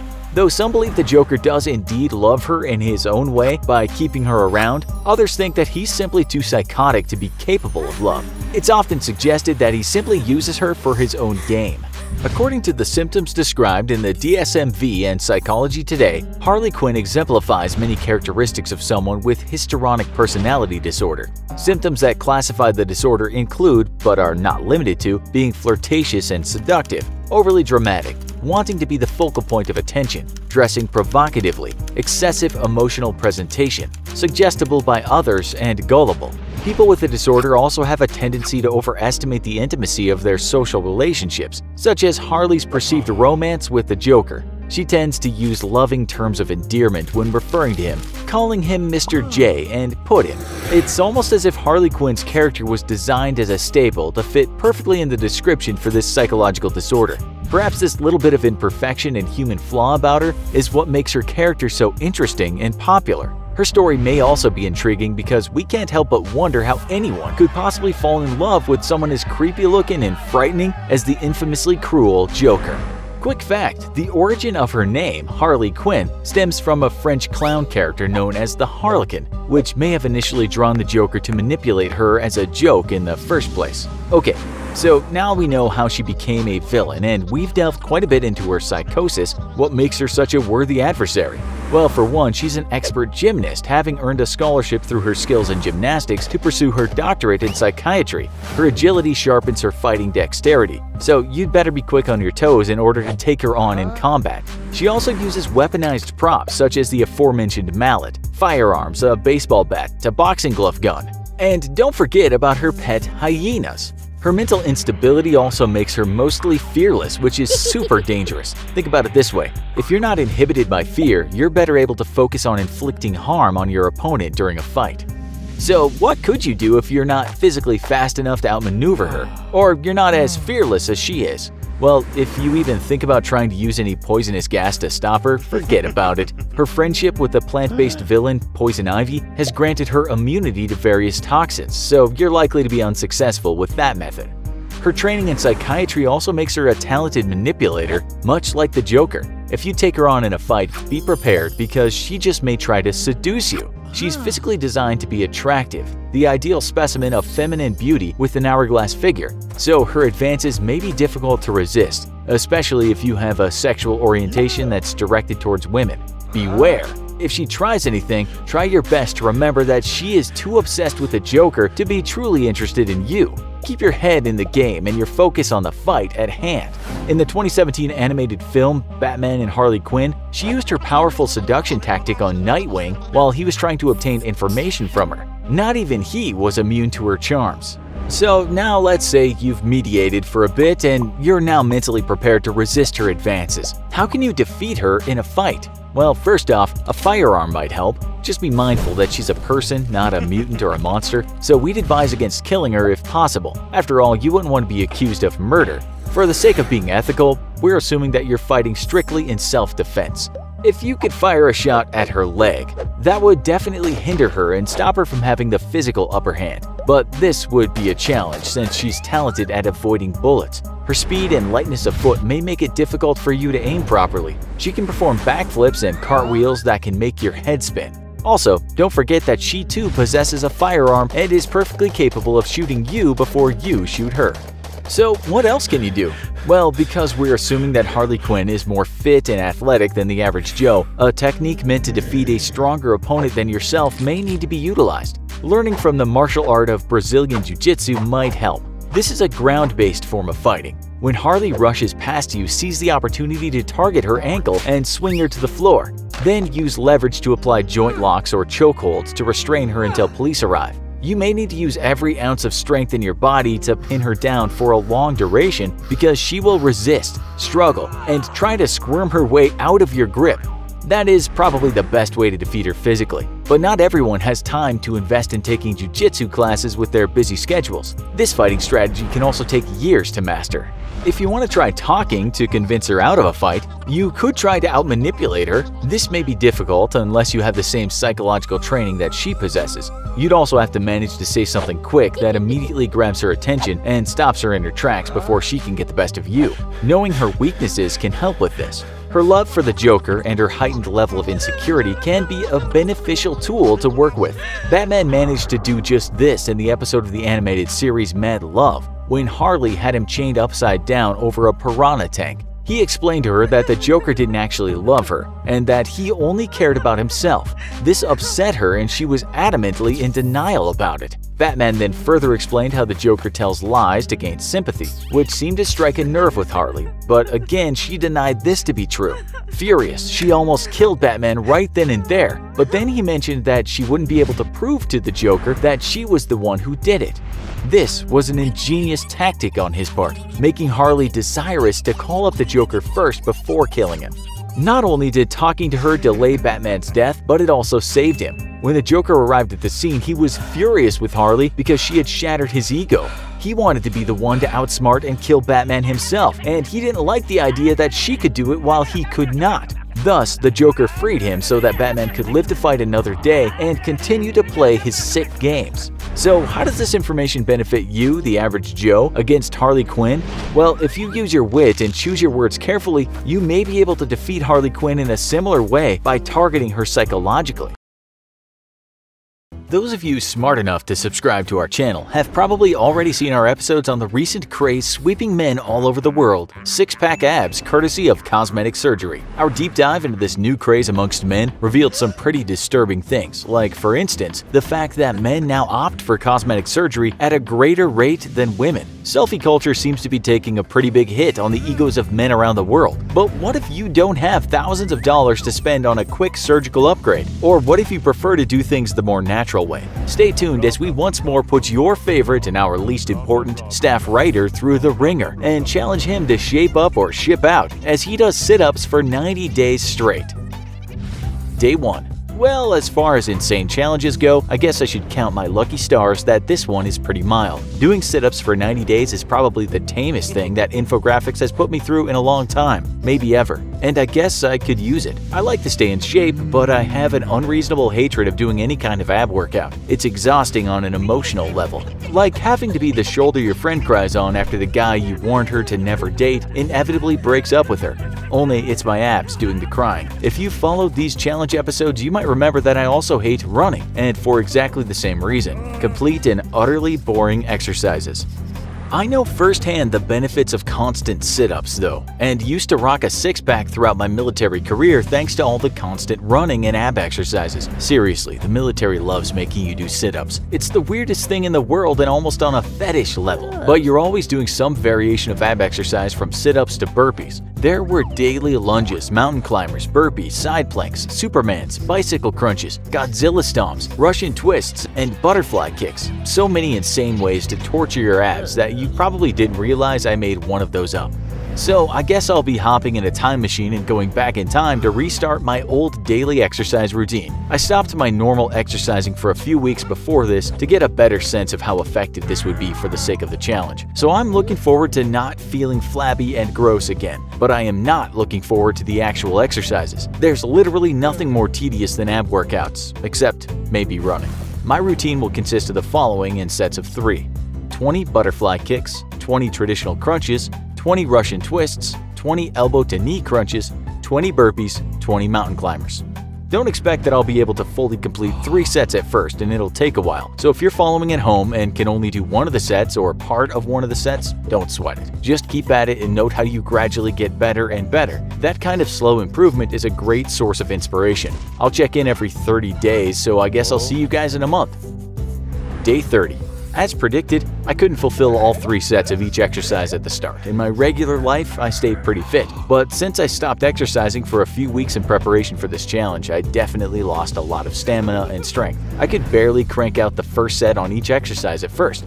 And now, at the end of the month, I'm hitting the full 3 sets, but definitely feel like I'm about to die at the end. As far as my actual abs, well, they're definitely noticeable when I press down on my stomach, but they're not super well defined. You can see a vague shape, but I'm not rocking a noticeable six-pack.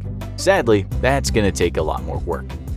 I guess I do feel better about myself overall though. It's nice to be exercising again, and I kind of miss getting the blood pumping every morning. I've never been an exercise junkie, I just do it because I like the results and because I need to. But I don't get literal pleasure out of it the way my girlfriend does. But I think she's insane. Never fully trust anyone who says they honestly enjoy exercise. They're probably not really human. Probably some weird space alien in disguise, waiting for you to drop your guard so it can harvest your brains. See you guys in another 30, if my brain hasn't been harvested. Day 60. So, over the last 30 days, the workout routines have become a lot easier, to the point that doing the entire 3 sets of each exercise is not a problem. I'm still ending a bit winded, but I definitely feel that I could push it harder if I really wanted to. I know I talk a lot of trash about exercise, rightfully so, but honestly, getting to the point where you're doing things you could barely even start doing weeks ago does feel pretty good. There's few things in life with such clearly defined goals or moments of success as with exercise.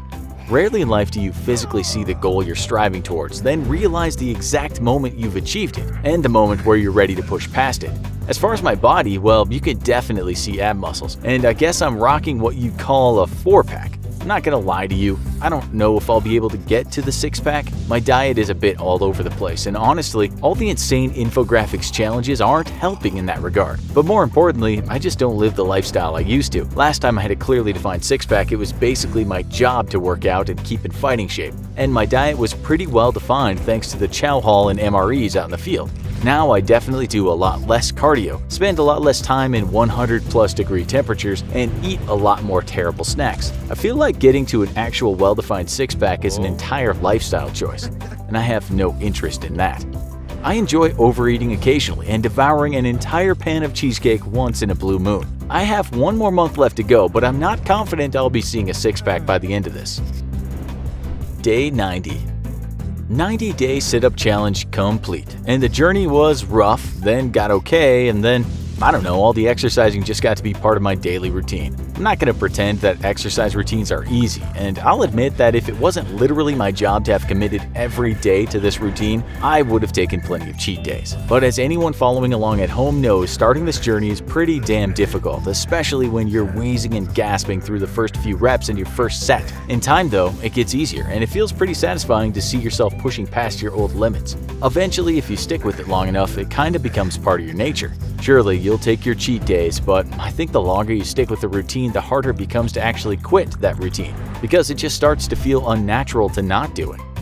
After 90 days, my 60-day prediction held true. I'm definitely not rocking a six-pack. But it's not because the muscles aren't there. The muscles are definitely there. But I just didn't commit to a complete diet change that would trim all the excess fat around my midsection and the belly. That's the thing about working out your abs. It's not just going to get rid of every ounce of belly fat unless you're carefully monitoring every bite of food you eat. It's called diet and exercise for a reason. I am, however, rocking a pretty nice 4-pack with some great definition, and, well, it kinda does a lot for your self-esteem. Also, the girlfriend is practically in love with it, so that's a pretty big plus. In the end, though, getting those results is a personal choice, and if you can't find a reason to want this for yourself, not what other people think about it, sticking to a workout routine like this probably isn't gonna be realistic. I really wish any of you following at home good luck, and I encourage you to stick with it. Getting in shape feels great and is great for your health. And take it from me, I know what it's like to want to quit, but don't. Keep with it and you'll see some pretty awesome results in time. Now, if you'll excuse me, I had to go buy a bunch of super douchey name brand workout clothes and take a series of really obnoxious Instagram pictures in front of a gym mirror. The public bathroom. Is there anything more reviled and disgusting, yet completely frustratingly necessary in our civilization than the communal pot? Study after study have shown that public restrooms are germ factories. And if you've seen some of our own episodes on the subject, then you probably haven't used a public restroom since. But what if that was your only option? What if your sacred porcelain throne was forever out of reach and your only recourse was to use a public bathroom instead? Every single day, every single time. We're once more delving into the deepest scientific mysteries known to man and forcing your favorite and our least important writer to use only public bathrooms for a week straight. Day 1. Thanks, YouTube. Really, I mean it. Thank you so much for feeding the Satanists who run the Infographics show even more ridiculous ways to make my life as inconvenient, disgusting, and painful as possible. What's next, YouTube? Challenge I ate only live hornets for a month straight? I should probably keep my mouth shut and not give Infographics any ideas, but I'm pretty sure even they wouldn't go that far. Not gonna lie though, I had second and then third thoughts about that last statement. So here's the thing, my girlfriend used to hate these challenges and sometimes she still does. The no lying for a week pretty much torpedoed our social life, and she made me sleep on the sofa when I couldn't shower for a month straight. But lately she's kind of been enjoying these new challenges. I don't know if she sees it as a payback for all my other shenanigans, but I swear I see the little devil horns growing on her head when I tell her things like, "Hey babe, guess what? I can't use the bathroom in the house for the next week." I swear, she's in cahoots with the Infographics staff. Okay, so no house bathroom for a week. I had to sit down and think out the logistics of this one, because obviously this means I'll have to be trying to find a public bathroom every single time I have to use one. The dog gets to pee and poop outside and nobody bats an eye, but I'm pretty sure that if I tried the same thing, someone would call the police. Talk about double standards, it's the exact same stuff. So, in order to make this feasible, I plotted out all the local businesses and their hours of operation. Luckily, I happen to live literally right next door to a 7-Eleven, so popping over next door in the middle of the night for a whiz is no problem. I go in there all the time now for years, so I'm pretty familiar with the guys behind the counter. And I think it'll be no big deal to use the bathroom even in the middle of the night. There's also a Starbucks across the street, which is great because their bathroom is open in the seating area as opposed to the 7-Eleven bathroom, which is in the employees only area. That means I don't have to ask permission at Starbucks, and I've already decided on a cover story for using the bathroom everywhere else. My apartment is undergoing renovations. Luckily for me, I've always been on good terms with the guys who run the 7-Eleven next door, so I'm pretty sure I'll have reliable access to that toilet for emergencies. There is also a gas station across the street, but again, that one's the type where you have to ask for a key, and to be perfectly honest, I think I've been inside it like twice in the last 7 years I've lived here. I think my strategy is going to be to spread out the bathrooms I use so that I don't wear out my welcome anywhere, or at least so people don't think I'm the biggest weirdo on planet Earth. I think the gas station would be good for 2, maybe 3 visits tops though, just because I'm really not familiar with the staff there. There is a large grocery store also across the street, but theirs are also the types of bathrooms you have to ask to use. I go there pretty regularly, but after my wearing women's makeup for a week and the no lying for a week stunts, I'm not sure how welcome I am to be frequenting their bathrooms. They already probably think I'm the weirdest person in town, and I really don't want to add to my reputation. There is thankfully a Carl's Jr. also across the street though, which I can use at any time because they are a 24/7 restaurant and the bathrooms there are also public. Okay, so I have my battle plan and I've plotted out my number 2 locations for the next week. Honestly, doing all this work to figure out where I'm going to be dropping deuces for the next 7 days kind of made me realize that my life is very weird. I can just imagine trying to explain my job to someone. Oh, how was work this week? Well, I had to calculate where I was going to do my bathroom business for the last 7 days. You know, normal 9 to 5 stuff. See you guys in a few days. Day 4. Okay, well, I'm not entirely sure what kind of resources Infographics has at its disposal, but I'm really trying to not believe that they have the power to shut down an entire restaurant while simultaneously breaking the toilet in a completely separate venue. Here's the thing, remember how earlier this week I said I was going to use Carl's Jr. and the 7-Eleven for most of my around-the-clock toilet needs? Well, on day 2, the Carl's Jr., which has been happily doing business right across the street for 7 years that I've been living here, suddenly closed up. A sign on the door says that it's closed down for good, and won't you please visit the other location that's only 3 freaking miles away. Talk about a wrench in the plans. But wait, because as our good friend Billy Mays, may he rest in peace, would say, there's more. On day 3, the toilet at 7-Eleven broke. My primary and then my backup locations for round-the-clock toilet access are officially gone. And what's worse is that those were the only 24-hour spots that are open around here. The gas station across the street only leaves the pumps on at night, so no employee inside. I've always loved where we live at because even though it's in the middle of the city, it's in an area that's not too developed with businesses and is mostly residential. That means no traffic and no giant office buildings and all the noise that goes along with city life. Instead, we have parks, trees, grass, and places to play fetch with your dog. It also means that if you're dumb enough to have a job that requires you not to do your business at home for a full week, you're kind of SOL when it comes to late-night bathrooms to use. It's not like I can just go knock on my neighbor's door at 2 a.m. and ask to use the can.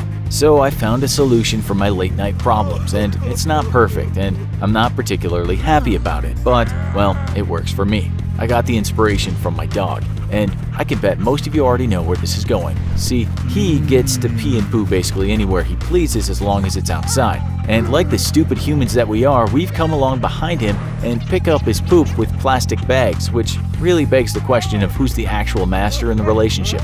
No, I'm not going in plastic bags, but believe you me, it's not like the thought didn't cross my mind. Instead, I'm going all natural. There's a large empty lot a short walk across the street from my apartment complex where huge power lines run through. It's fenced off with a low fence and ringed on both sides by houses with their own walls or fences. There's a keep out sign posted there because of the big power pylons and some waterworks plumbing, but I usually ignore it and take the dog in there to throw the ball and let him run around off leash. This is my new bathroom, and it's perfect because the trees at the front that block the line of sight from the field to the road, and it's the perfect place for incognito poos. But I'm not gonna lie, I feel like a criminal sneaking off to drop a deuce in secret and out in public. Again, the dog does it literally every day, but I'm pretty sure it's a criminal offense if I got caught. As far as my regular public restroom use goes though, oh man, it's bad. What is it with people that when they get into a public restroom, they literally lose their damn minds? You can take a normal civilized human being who regularly uses a toilet at home and then stick them in a public restroom,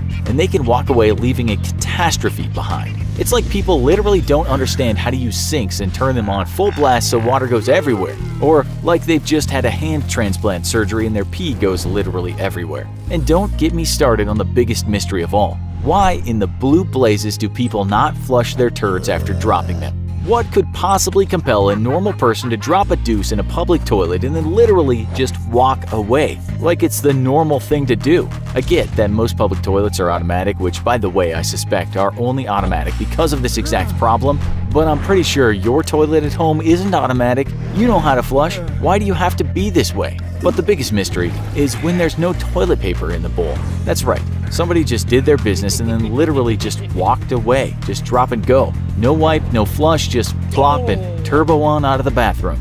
Day 7. I have to hand it to the Infographics show because they consistently make me grateful for the things I have in my life by denying me their use. I never fail to appreciate a shower lately after that month-long fiasco of no showers, and I practically tell my phone I love you every morning after a week of no phone use. My home toilet is no different. I don't have an excuse though. I've been deployed before when I was in the military and I'm no stranger to lacking facilities. I guess I've gone soft though because I definitely have not appreciated my toilet as much as I should have. And this week of using nothing but public restrooms has taught me the error of my overprivileged ways. What can I say about my experience? How can I possibly sum this up for you viewers at home? It's equal parts terrible and disgusting. Someone once said that you can judge how civilized a society is by the way they treat their prisoners, but they were dead wrong.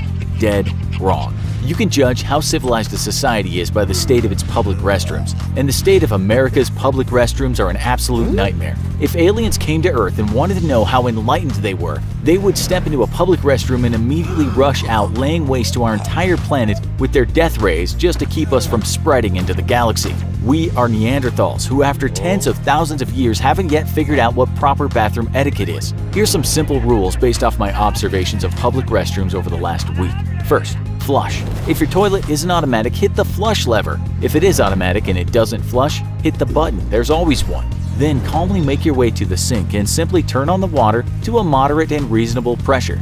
Don't parkour across the stalls and blast the water like you're putting out a 7-story fire. Then, take a single paper towel and dry your hands. Don't rip up every paper towel out of the holder and start to shred it into confetti like you're throwing a bathroom-themed Brazilian carnival. Oh, and if you need to number 2, then for the sake of everyone around you, wipe before you leave. How some people haven't figured this one out yet is beyond me.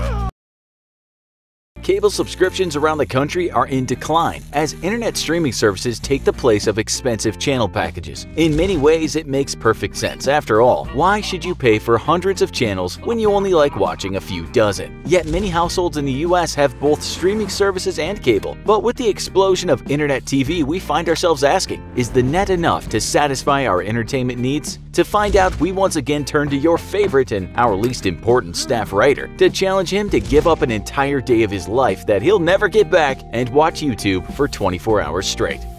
Hour 0. A 24-hour challenge. This is so much nicer than the typical month-long nightmares I have to endure. And for once, the challenge doesn't involve something ridiculous, dangerous, or my personal favorite, ridiculous. A combination of the two. The rules to this one are simple. Watch YouTube for 24 hours straight. What I watch doesn't matter, I just have to physically watch it, pausing only for bathroom breaks and I guess emergencies such as the house burning down around me. Although with YouTube streaming on smartphones nowadays, even that probably wouldn't qualify. Short of a zombie apocalypse that also knocks out the internet, I have to watch YouTube non-stop.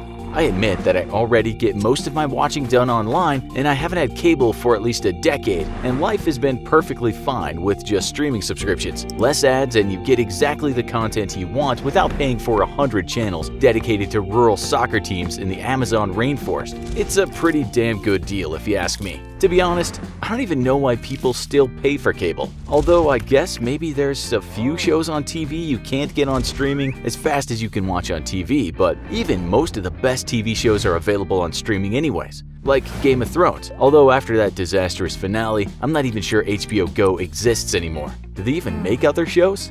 So I hesitate to say this, but this might actually be fun for once. I'll check in a few hours and record my experiences. Hour 5. 5 hours down, a little over a fifth of my challenge complete. This is cakewalk. At first I thought it might be difficult to get through because despite there being billions of videos on YouTube, I honestly didn't think there would be anything I really wanted to watch. I'm not big on internet celebrities or watching streams, probably because I'm not 12 years old, and meme videos are entertaining for about 10 minutes because, again, I'm not 12 years old. I do love animal prank videos though, so I watched a few of those and just kinda let it autoplay from one video to another. An hour later, I was watching animal fail videos, which somewhere around hour 2 segued to human fail videos, which was fine until those led to some very annoying internet celebrity videos, at which point I stopped watching. We get it, you're cool online. I decided to rewatch some of my favorite movies trailers and found a bunch from way back in the day loaded online. Watching the original Alien trailer gave me the chills, as well as the original The Thing trailer. They really don't make horror movies like they used to. I just let it autoplay again and realized I spent almost 3 additional hours watching trailers for old movies, which got me to thinking, who the hell uploads these? YouTube is like a huge virtual library for video, but who in the world actually takes the time to upload all of these videos? Whoever you are, you're doing a hell of a service for humanity. Keep it up. 5 hours down, 19 to go. Easy peasy so far. Hour 9. There's a lot, and I mean a lot, of movie trailers on YouTube. I watched trailers up until an hour ago, and I realized that trailers may be my favorite part of a movie. I always hated getting into a movie theater late and having missed the trailers. And if I'm being honest, there's sometimes when I'm disappointed that the trailers are over and the actual movie is beginning. I feel like I've watched every trailer for every movie ever, from Caddyshack to the latest Pacific Rim. Girlfriend finished work early today, so she came home and has joined me for at least part of this journey. My ass is sore and my eyes are a little fuzzy from staring at a big screen TV all day, but I'm definitely still entertained. And I still cannot think why anyone would need a cable subscription with all this media at your fingertips. I've decided to let her pick what we watch, and I'm curious if she can be as entertained as me by YouTube. Hour 13. Girlfriend made it 4 hours, although to be fair, she did have to leave for one of her classes at the gym. She said she felt kind of worn out from just sitting and watching, and when she did, I realized that I'm pretty worn out too. Even though I work from home and spend a lot of time on the computer, I still try to make sure I stay somewhat active, and I've definitely never sat on my ass for 13 hours straight. My eyes are kind of fuzzy and my brain feels just a little bit mushy, which is ironic because we just spent the last 4 hours watching documentaries. I didn't realize how many documentaries YouTube has, and I love docs, so it was a pleasant surprise. I also didn't realize just how wide a variety of docs they have. We watched one on the moon landings and then another on the hunt for the giant squid. For laughs, we watched one on Bigfoot and another on the Nazis. We went from moon landings to giant squids to Bigfoot to Nazis. Wow, YouTube, is there anything you don't have uploaded?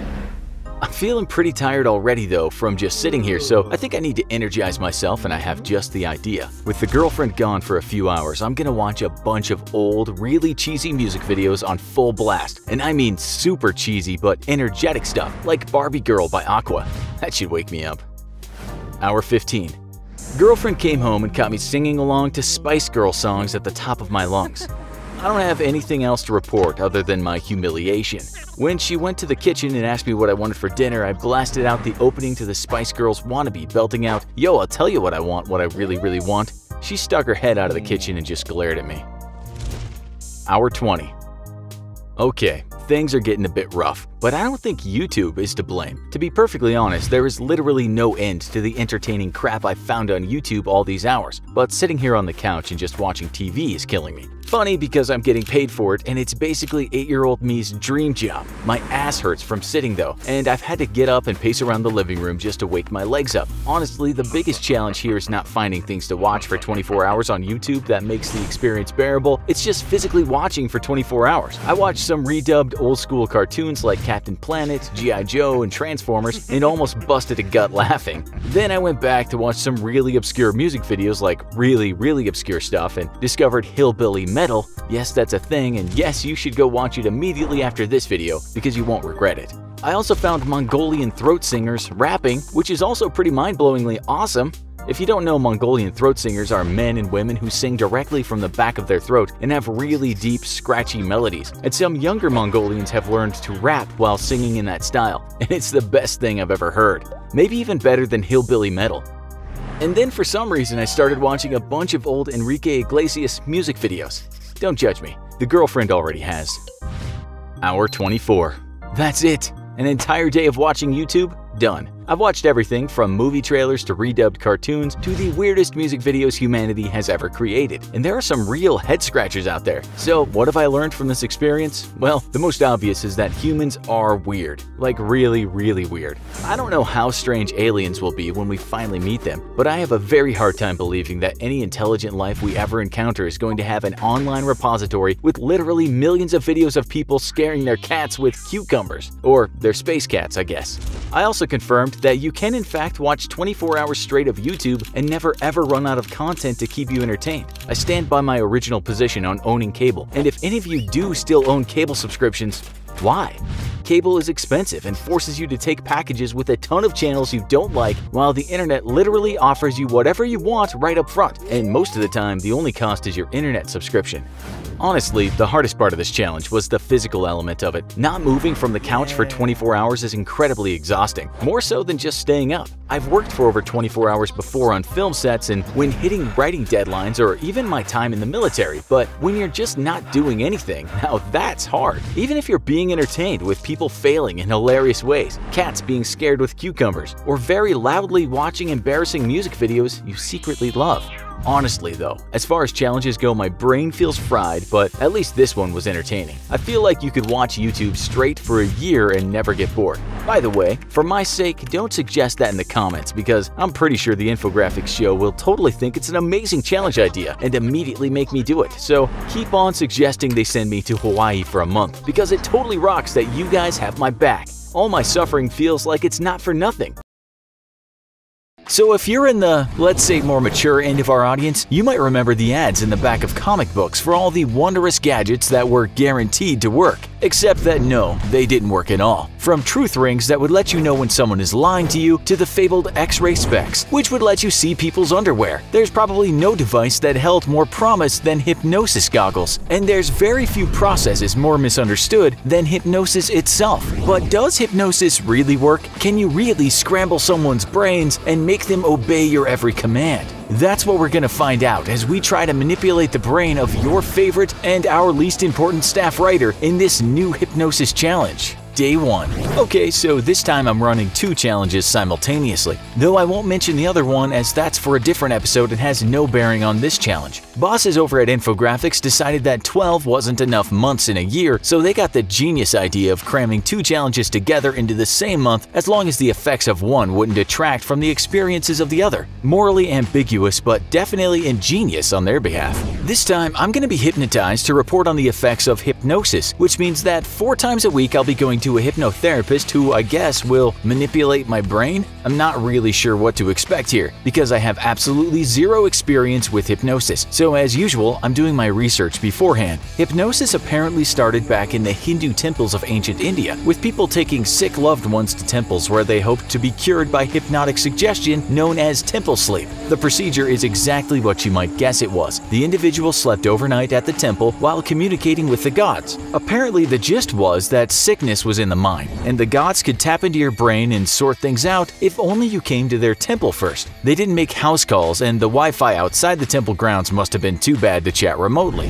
Then in the 1770s, knowledge of hypnosis came to the Western world, where it became all the rage amongst the Europeans. A guy named Frank Mesmer, who believed that all living creatures had what he called animal magnetism, started promoting the health benefits of hypnosis. And the French king was having none of that silly new agey crap, so he put together a medical board of inquiry which proved that animal magnetism had about as much effect as a placebo. It was all in the mind, they decided. From there, we have hypnosis and, sadly, magnetism still prescribed as a cure for literally everything that ails you, from weight loss to cancer to quitting smoking. If you need a behavior changed or something cured, wave a magnet over it or let someone hypnotize it out of you. Okay, so clearly I'm showing my true colors here in that I'm a bit of a skeptic, and don't take this too seriously. Well, that's what this challenge is all about. Can hypnosis really change my life? To find out, I'm going to challenge the hypnotherapist to try and rid me of my greatest addiction: French fries. I love French fries. See, you're hearing that sentence thinking to yourself, oh, he has a great like for French fries, but you're not actually understanding the words I'm saying. I love my girlfriend, she's the rock of my life, but I really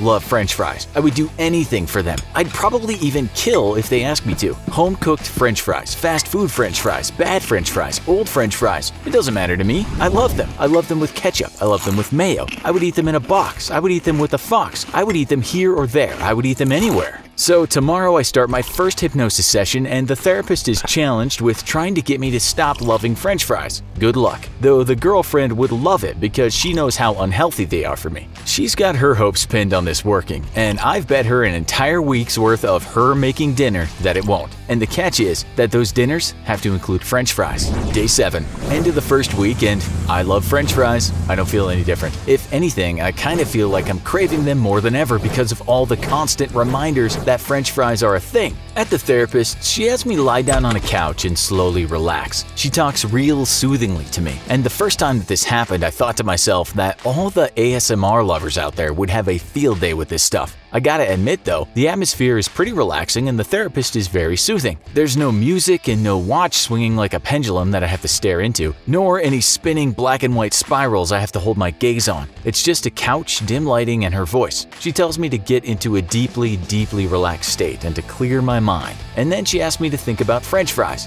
This part always makes me hungry. She asked me to concentrate on French fries, to smell them, to taste them, and to linger in the feelings that this brings up. Then she tells me to imagine that the French fries are rotting away and that I can taste the mushy staleness of them. She asked me to think about finding a month-old stepped-on French fry on the floor of the car and to feel it in my hands, to taste what it would taste like to eat it. Then she lifts me out of that and brings me back to the fresh, hot, delicious French fries, and then back to the stale, dirty, gross French fries. She'll do this 2 or 3 times, and then she she tells me how from now on when I think about French fries, I'll think about the stale, gross taste of them and not the delicious, warm crispiness. Then she has me come out of my hypnosis by having me feel my limbs come back to life one by one. And at last she tells me to just open my eyes. That's it. No snap of the fingers, no magic word, no nothing. I just fantasize about French fries, then gross myself out over them over and over again. And I leave her office. 2 out of the 4 times I went to the hypnotherapist this week, I went straight to a fast food place and got an order of French fries. Still delicious. Looks like I'm winning this bet. Day 14. I guess you could consider my version of hypnotherapy pretty aggressive, given the fact that it has to fit within a 30-day challenge. Typically, these are supposed to drag out over 2 or 3 months, sometimes even as long as a year, and the therapist tells me that that's the best way to ease someone out of a deep addiction. With me though, I'm getting emergency hypnosurgery. I have to admit, I cannot think about the things the therapist makes me visualize when I think about French fries now. I still love them, I'm still eating them, and I'm still sure I'm gonna win this bet, but images of gross stepped-on French fries pop into my mind, and I kinda have to take a second. I told the girlfriend about this, and she just got this little smirk on her face and said, "It's working." Yeah, right, nobody is gonna mess with my mind that easily. I'm winning this, and I'll celebrate victory with fistfuls of French fries salted by my girlfriend's crocodile tears. Day 21. I've realized that on average I eat French fries about 3 times a week, either making my own or just ordering some while driving to random places. I don't like much fast food, but fries, well, they're fries. This week though, I didn't even realize I hadn't eaten any until the girlfriend brought me home a fresh, large serving of fries from the place right across the street. She told me that she had asked for them to be fresh and waited an extra 5 minutes for a new batch to be made. Then she looked at me with that same little smirk she gets when she's doing something devious and said, "I just wanted a little reminder that I love you." At this point, all kinds of alarm bells and klaxons started going off in my head. I don't doubt she loves me. In fact, she's always on my case about food exactly because she loves me and wants me healthy, but this French fry offering, something wasn't right here. I took it, I smelled it suspiciously. I have suspected that she had seasoned it with some weird powder that would make me hate French fries, or I don't know. I just knew that something was wrong here. I ate about half, no big deal, same old French fries, no weird tastes, no weird smells, just same old delicious fries I always get. Then, once I hit that halfway mark, I didn't want to finish them. I felt full, even though I hadn't eaten anything, but more than that, I just felt bad. These last 2 weeks, the hypnotherapist has been asking me to imagine eating French fries and then imagine all the grease and oil inside them spreading throughout my body and slowing it down. Now, halfway through this serving of fries, I felt full and sluggish. Also, they didn't taste as good anymore. I knew I liked the way they tasted, but it just wasn't as good as it always had been. I can't believe I'm saying this, but I had to stop. I didn't want them anymore. What in the world is going on with my brain? Day 30. I concede defeat. Sort of. A full month of intensive hypnotherapy, and I honestly just don't find myself craving or loving French fries as much as I used to. Now when I drive by a fast food place and smell them in the air, I get a little bit, not queasy, but uncomfortable. I can't stop thinking about the way the hypnotherapist asked me to constantly imagine what it would feel like for the fat and oil inside them to spread across my body and saturate me completely. I have to admit, I was skeptical, suspicious, and more than a little flippant about this challenge, but I think it got me. I mean, I can rationally explain away the effects as nothing more than just having gross imagery and feelings reinforced on me over a 30-day period, and that my brain isn't actually hacked. But then again, isn't that exactly what hypnosis is meant to do? Modify your behavior? And how can my behavior not be modified when every time I think about French fries, I picture gross fat in my body, or imagine the taste of eating a month-old fry from the floor of my car? I'm confident this will fade now that I'm no longer being hypnotized 4 times a day, but I guess I can see now why hypnotherapy programs are meant to last for months or even a year or more, and are far more gradual. That kind of constant reinforcement really paves the way for some big changes. So I have to admit, hypnosis may work, and I definitely lost the bet between me and the girlfriend. So instead of her making me French fries for dinner every day for a week, now I have to make her dinner every day for a week, which is convenient because unless it's raw fruits and vegetables, she can't cook worth a damn. Keto diet, paleo diet, no-carb diet. The world is full of suggestions on how to get healthier and lose weight, but how are you supposed to know what's real and what's bunk? It's another challenge episode of the Infographics Show, and today we're going to help you on your quest to live healthier by once more using your favorite and our least important staff writer as a human guinea pig as we challenge him to drink his food through a straw for a whole week. Monday. Well, this is definitely a different type of challenge, and I can't say that I'm upset about that. The 30-day challenges can be kind of brutal and definitely take a toll on my personal life, and by comparison doing a single week seems like a cakewalk. At least that's until I really started to think about the exact challenge. Drinking your food through a straw for a whole week? I'm not much of a nutritionist, so this is going to take some serious research to figure out how to drink my food and not starve to death. I've done fasts before for a day or two at a time, and typically the health nut girlfriend will fix all kinds of juices to get us through the fast, but I gotta admit that I'm always left feeling absolutely famished even after drinking a nice thick fruit smoothie. I guess I'm just hardwired for solid food. Fasts, by the way, turn out to have some pretty good health benefits. It's not just all new agey feel-good mumbo-jumbo, and evolutionarily they make a lot of sense. In the wild, you don't get to eat as regularly as we do in civilization, so everyone scoffing at the idea of a fast for health benefits is out of touch with reality. So I've decided to break this challenge up into days since I typically do weekly reporting. This time, I'll just report on my day-to-day meals and how I feel about not eating solid food. I have a little bit of a leg up since I've worked closely with a pretty well-known fitness model as her photographer and videographer, and have the benefit of her health knowledge rubbing off on me. She used to fast for up to 72 hours at a time and would regularly eat liquid meals during her fast, so I'll be passing on some of her tips here in this challenge. Hopefully they'll be of help for anyone interested in recreating this challenge themselves or just starting their own habit of fasting. Today, Monday, and tomorrow, I'll be following a medical liquid meal diet, which includes hot cereal with milk, soup, more soup, and oatmeal. This already sounds so boring I want to kill myself. Wednesday and Thursday, I'll be drinking juices from a juice cleanse diet and a few bottles of Soylent, which you can order online as a meal replacement. Friday and Saturday, I'm going to be eating a milky rice thing that the girlfriend swears by and learned to make in Spain, consommé and yogurt.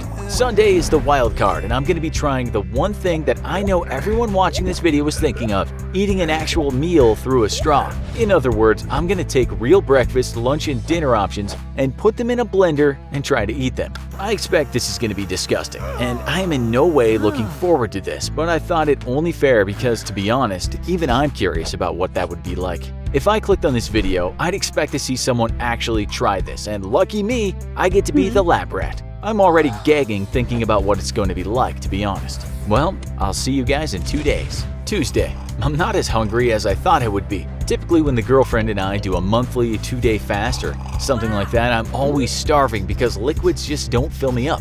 Either she's the best liar in the world or she really honestly feels completely satisfied drinking just juices. She's insane. I thought that a liquid meal plan would basically mean I'd be starving all the time. But it turns out oatmeal, hot cereal, which I found it is different from oatmeal, and soup can be pretty filling. Then again, I made my oatmeal pretty thick and I got clam chowder and tomato soup. I was gonna go for chicken noodle, but there's no way I can slurp the noodles and the chicken up through a straw. And that's the main stipulation of this whole challenge. Sucking up the oatmeal alone was a task and a half, and I swear, I almost ruptured a lung trying. But then I got the idea to run olive oil through the straw first and it worked like a charm. Now I'm thinking about just buying a bigger straw. Pretty sure if I cut up steak small enough, I could suck it through a large straw. And no, that's not cheating. The rules specifically say that the food has to be drank through a straw. It's not my fault Infographics forgot to stipulate how large the straw could be. So far, I feel fine, I guess. As far as the challenges go, this one's pretty easy. And for once, the girlfriend is relieved that the challenge isn't something ridiculous/dangerous and actually kind of healthy. Thursday, please send help.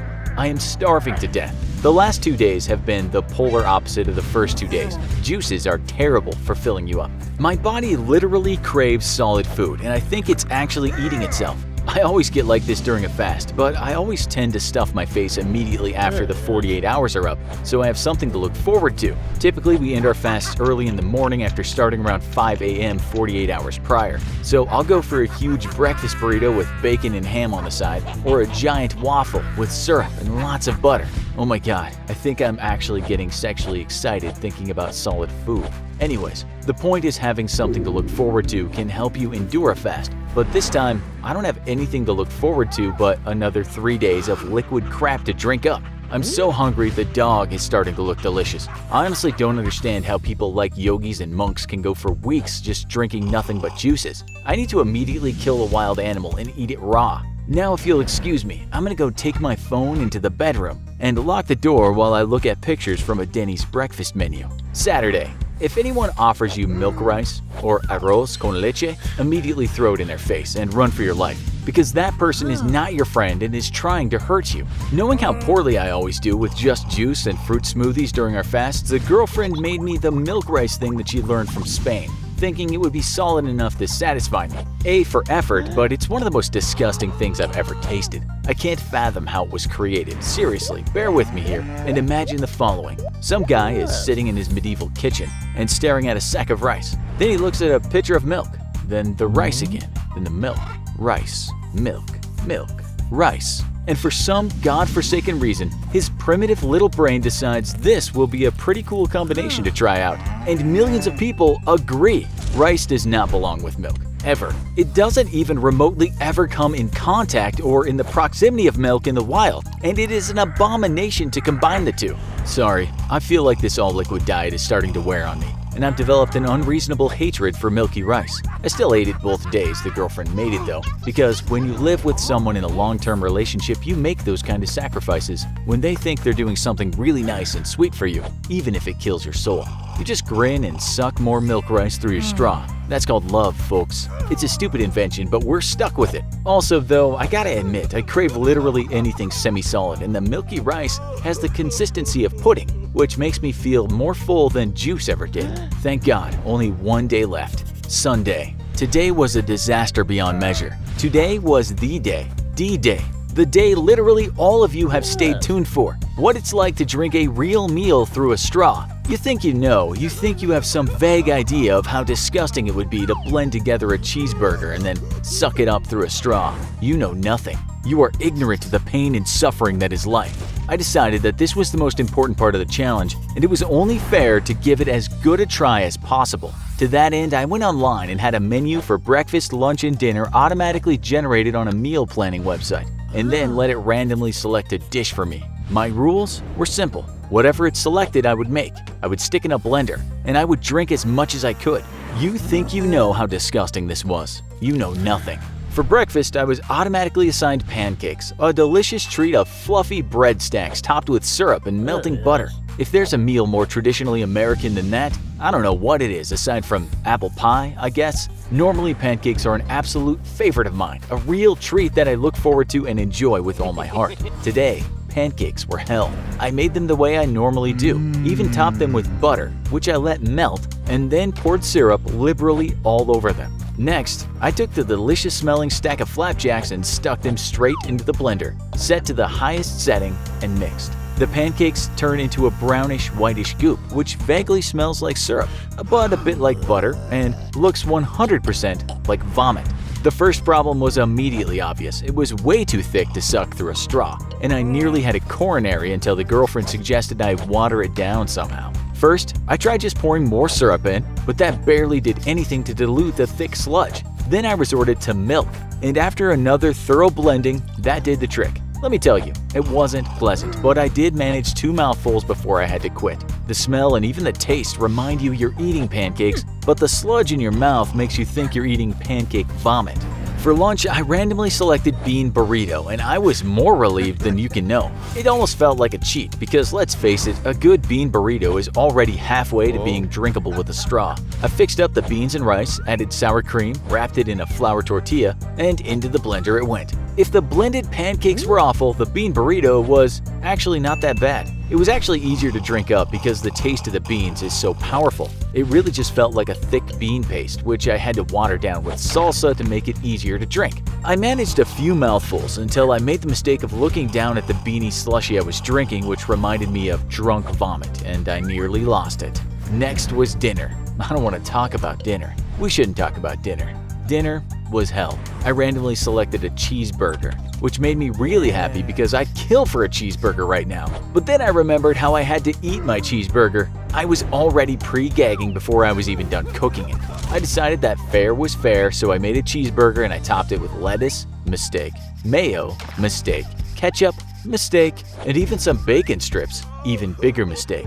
Then, you guessed it, into the blender it went. I almost ralphed the moment I saw this beautiful, amazing, delicious cheeseburger turn into a brownish, sludgy mix. There were streaks of different shades of brown, like a poop rainbow, and even before I sucked up some of it, I knew that this was the moment I would regret this stupid idiot challenge. I pressed on regardless, and the girlfriend watched me with her mouth slightly open, incredulous that I was actually gonna do it. She had bet me I wouldn't dare after I saw what the blended mess looked like. Well, I proved her wrong, sort of. The moment the meat sludge hit my mouth, I lost it. I puked up some juice I had in my stomach straight into the blender cup. And then the smell of the blended cheeseburger and fruity juice both hit my nose at the same time, and I ralphed again. The girlfriend went bright red on seeing me go a second time, and she ran away into the bathroom. I heard her dry heaving for a while afterwards. I can't even explain to you the mixture of taste and smell of blended meat, and I'm already gagging remembering it. That's it. My challenge is over, and I can finally go back to eating like a normal human being. For anyone curious, I did manage to lose 1.5 pounds, but was it worth it? No. I hate juice now, and I hate milk rice, and I hate whoever invented the blender. I'm starving but way too nauseous to eat, and I don't think I'll ever be able to smell a burger again without vomiting. Challenge over.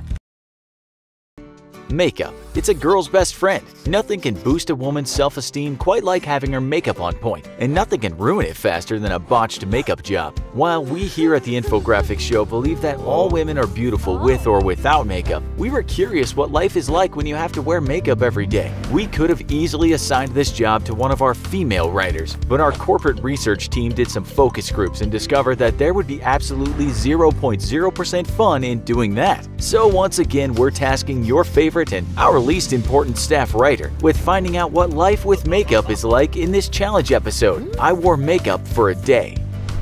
Start of day. I think I said in one of these episodes before that I stopped being surprised at the challenges that the Infographics show tosses out at me, but I stand very corrected. Honestly, I'm not even sure what the appropriate response is to this new challenge. I opened up my email and saw that there was a new challenge, and the attachment simply read, "Find out what wearing makeup is like." A million questions ran through my mind, like, I don't know, why don't you just ask literally any random girl? Infographics can do a 10-minute video on serial killers or how to protect the earth from an alien invasion, but they can't just interview a girl about makeup? Clearly, this would be too easy and not nearly as entertaining as forcing me, of all people, to wear makeup in public. Why are you people watching this show? It's run by sadists. Speaking of sadists, I'm starting to suspect that the girlfriend is in cahoots with the Infographics show's bosses, because when I told her about the challenge, she started laughing hysterically and then got really excited. She said she couldn't wait to do my makeup, and then ran off a million different ideas she had for how to do it, and then finally just said, "You know, I always thought you'd make a pretty girl." And that's the story of how in 5 seconds flat she completely emasculated me. So there's literally no research to do here, so I'm not going to bother. The job is simple. I'm gonna let my girlfriend do my makeup because I have literally no idea how to do it or what goes where, and then, well, I'll go about my day as normal. The girlfriend's been in a few fashion shows, and she used to be a model for the cover art of those really awful cheesy romance novels that are basically porn for older women, so she knows what she's doing, even though she typically wears little makeup in her day-to-day life. I thought it would be only fair to do the challenge on a day I'm not going to spend lounging around the house, so I'll run the same errands I would have had to do on a normal day. I'm already seriously dreading this, but on the plus side, Los Angeles is a really open-minded place, so in all honesty, I suspect that I'm not really going to get too many weird looks out here. A guy in full makeup is, well, not normal, but not really all that out of the normal here. Unfortunately, we don't live in West Hollywood though, where men in full makeup are pretty much par for the course. I would have completely fit in there, and literally nobody would have thought it even remotely out of the ordinary. So I guess I'll see you guys at the end of the day with my report. End of day. Well, this day was definitely one of the most interesting of my life. And before I say anything else, let me just say this to the lady fans of the Infographics show. I'm sorry. Honestly, I had no idea the hassle you go through every day to put on makeup and to keep it fresh, and then all the cleaning at night so your face doesn't break out into a hot mess from the leftover makeup. I never knew. Now, onto my day. As I said earlier, I let the girlfriend do my makeup because that only makes sense. I warned her though to be subtle, and I think she half heard me through the giant grin on her face and the constant, very delighted and slightly evil giggling. She kept me away from a mirror while she worked, and it took her half an hour to get me ready. She broke out into hysterical laughter at least a dozen times throughout, but then at the end, just before she let me look in the mirror, she got serious and said, "Wow, you'd be a hot girl." And that's when I finally got to look in the mirror. I'm very glad that Infographics is an animated show, because honestly, I don't think I could get paid enough for someone to post my photo in full makeup in a video with tens of thousands, possibly even hundreds of thousands of views. Anyways, I looked, well, I guess the only word is stunning. I mean it, I barely recognize myself. And if I had shaved and maybe was in a dimly lit room and had longer hair, I don't know, maybe I'd be attracted to myself. It literally kills me to say this, but the girlfriend might have been right. I've always had long eyelashes, and the makeup makes them absolutely pop. They look gigantic now. I feel like every time I blink, I sweep the floor with them. The girlfriend has always told me how jealous she was of my eyelashes, and now I see why. For my lips, she decided that a lighter pink was more my color. She said I definitely wouldn't be a femme fatale with ruby red lips. And even though I know this is wrong in every possible way, I have to admit that it kind of bruised my ego to know that I couldn't be a femme fatale. Instead, she told me that I made a much better girl next door, innocent and sweet. She told me if I wore a long sleeve shirt and hid my tattoos, then for sure some creepy old man would hit on me today. I don't even know how to process that statement, other than to say that my girlfriend was enjoying this way too much. She gave me some subtle blush on my cheeks after laying down a foundation, of course. I've got a pretty normal face, but just like anyone, I've got my imperfections, and the foundation made my face look smooth as a baby's bottom. I gotta admit, looking like you have perfectly smooth skin really does give you a tiny little lift to your self-esteem. I guess I'm starting to get this whole makeup thing. Of course, then there's blush on your cheeks and the painted lips, and you remember that you're a regular bloke who looks like a lady and your self-esteem disappears. For my eyes, she gave me some lighter eyeshadow so it would complement my lips, and then she told me that I needed to wear light cream colors today so my makeup would match my outfit. I reminded her that she's dating a guy whose wardrobe consists primarily of plain black or white t-shirts, and she recommended I wear one of her blouses instead. I recommended she stick her head in the blender. I had warned her that there would be no pictures allowed today, but she immediately snapped one as soon as I was done looking in the mirror. I ended up chasing her around the house, the dog going crazy and barking at us as I tried to wrestle her phone away from her. Finally, I full-blown tackled her to the ground, and she was laughing so hard she couldn't hold on to the phone. And that's when I saw that she had already posted it to Instagram. I tried to delete it, but she managed to steal it back and then locked herself in the bathroom, laughing her head off as I could hear her phone blowing up with texts from friends commenting on the pic. From there, my day didn't get much better. I had to go to the post office, the grocery store, and the pet food store today, so I got on with my day. I immediately started getting looks the moment I stepped out of my apartment, and one of the first faces I ran into was that of my landlord. I've lived in the same apartment for 7 years, and this kindly older man knows everything about me and my life. He said good morning out of reflex and then just sort of stood there, shocked. The next thing he asked was, "Are you and your girlfriend still together?" I assured him that we were and just told him it's a work thing, trying to push to rest his fear that we had broken up and that I had gone off the deep end. At the grocery store, I got plenty of looks, but predictably it turns out nobody really cares that much in Los Angeles. In fact, I had actually felt judged for exactly the wrong reasons. I was wearing what I considered to be iconic me, blue jeans and a black t-shirt, but I couldn't stop getting the girlfriend's words out of my head. "You have to wear cream colors with this makeup." I actually started feeling stupid for not matching my outfit with my makeup, and instead of being judged for wearing a girl's makeup, I felt judged for wearing girl's makeup and looking like total crap. I don't even want to get into the psychology of what was going on there, but the feeling only got worse as the day went on, and I swear, I almost went back home and changed. At the post office, I got a really long, very severe look from the guy behind the counter. This was an older man and definitely not one of the more enlightened residents of Los Angeles. I thought for a moment he would kick me out or refuse me service, and I got worried about seeing the uglier, more hateful side of people. But I think he was just more shocked than anything. And maybe it's just in my head, but I swear he looked down at my outfit and then back up at my makeup disapprovingly. Back outside on the street, I definitely did run into the more ugly side of people. As I was walking my dog, a car full of younger kids, probably in their teens, drove past me, and two of them leaned out the window, yelling all kinds of expletives YouTube doesn't let us say, then calling me a fairy. I really dislike bullies, and even though I'm a really laid-back guy, whenever I see someone getting bullied, my blood runs red hot. But you know what? This time I just laughed. My entire day was one long, ridiculous affair. My beautifully made up face was gracing my girlfriend's Instagram with a few tens of thousands of followers, and I'd been getting stares all day. At this point, nothing could touch me anymore. I was bulletproof. So instead of hating those kids, I just laughed. For anyone watching, remember that you can't control how people treat you, but you can control how you feel about it. So, I don't even know what my recap should be.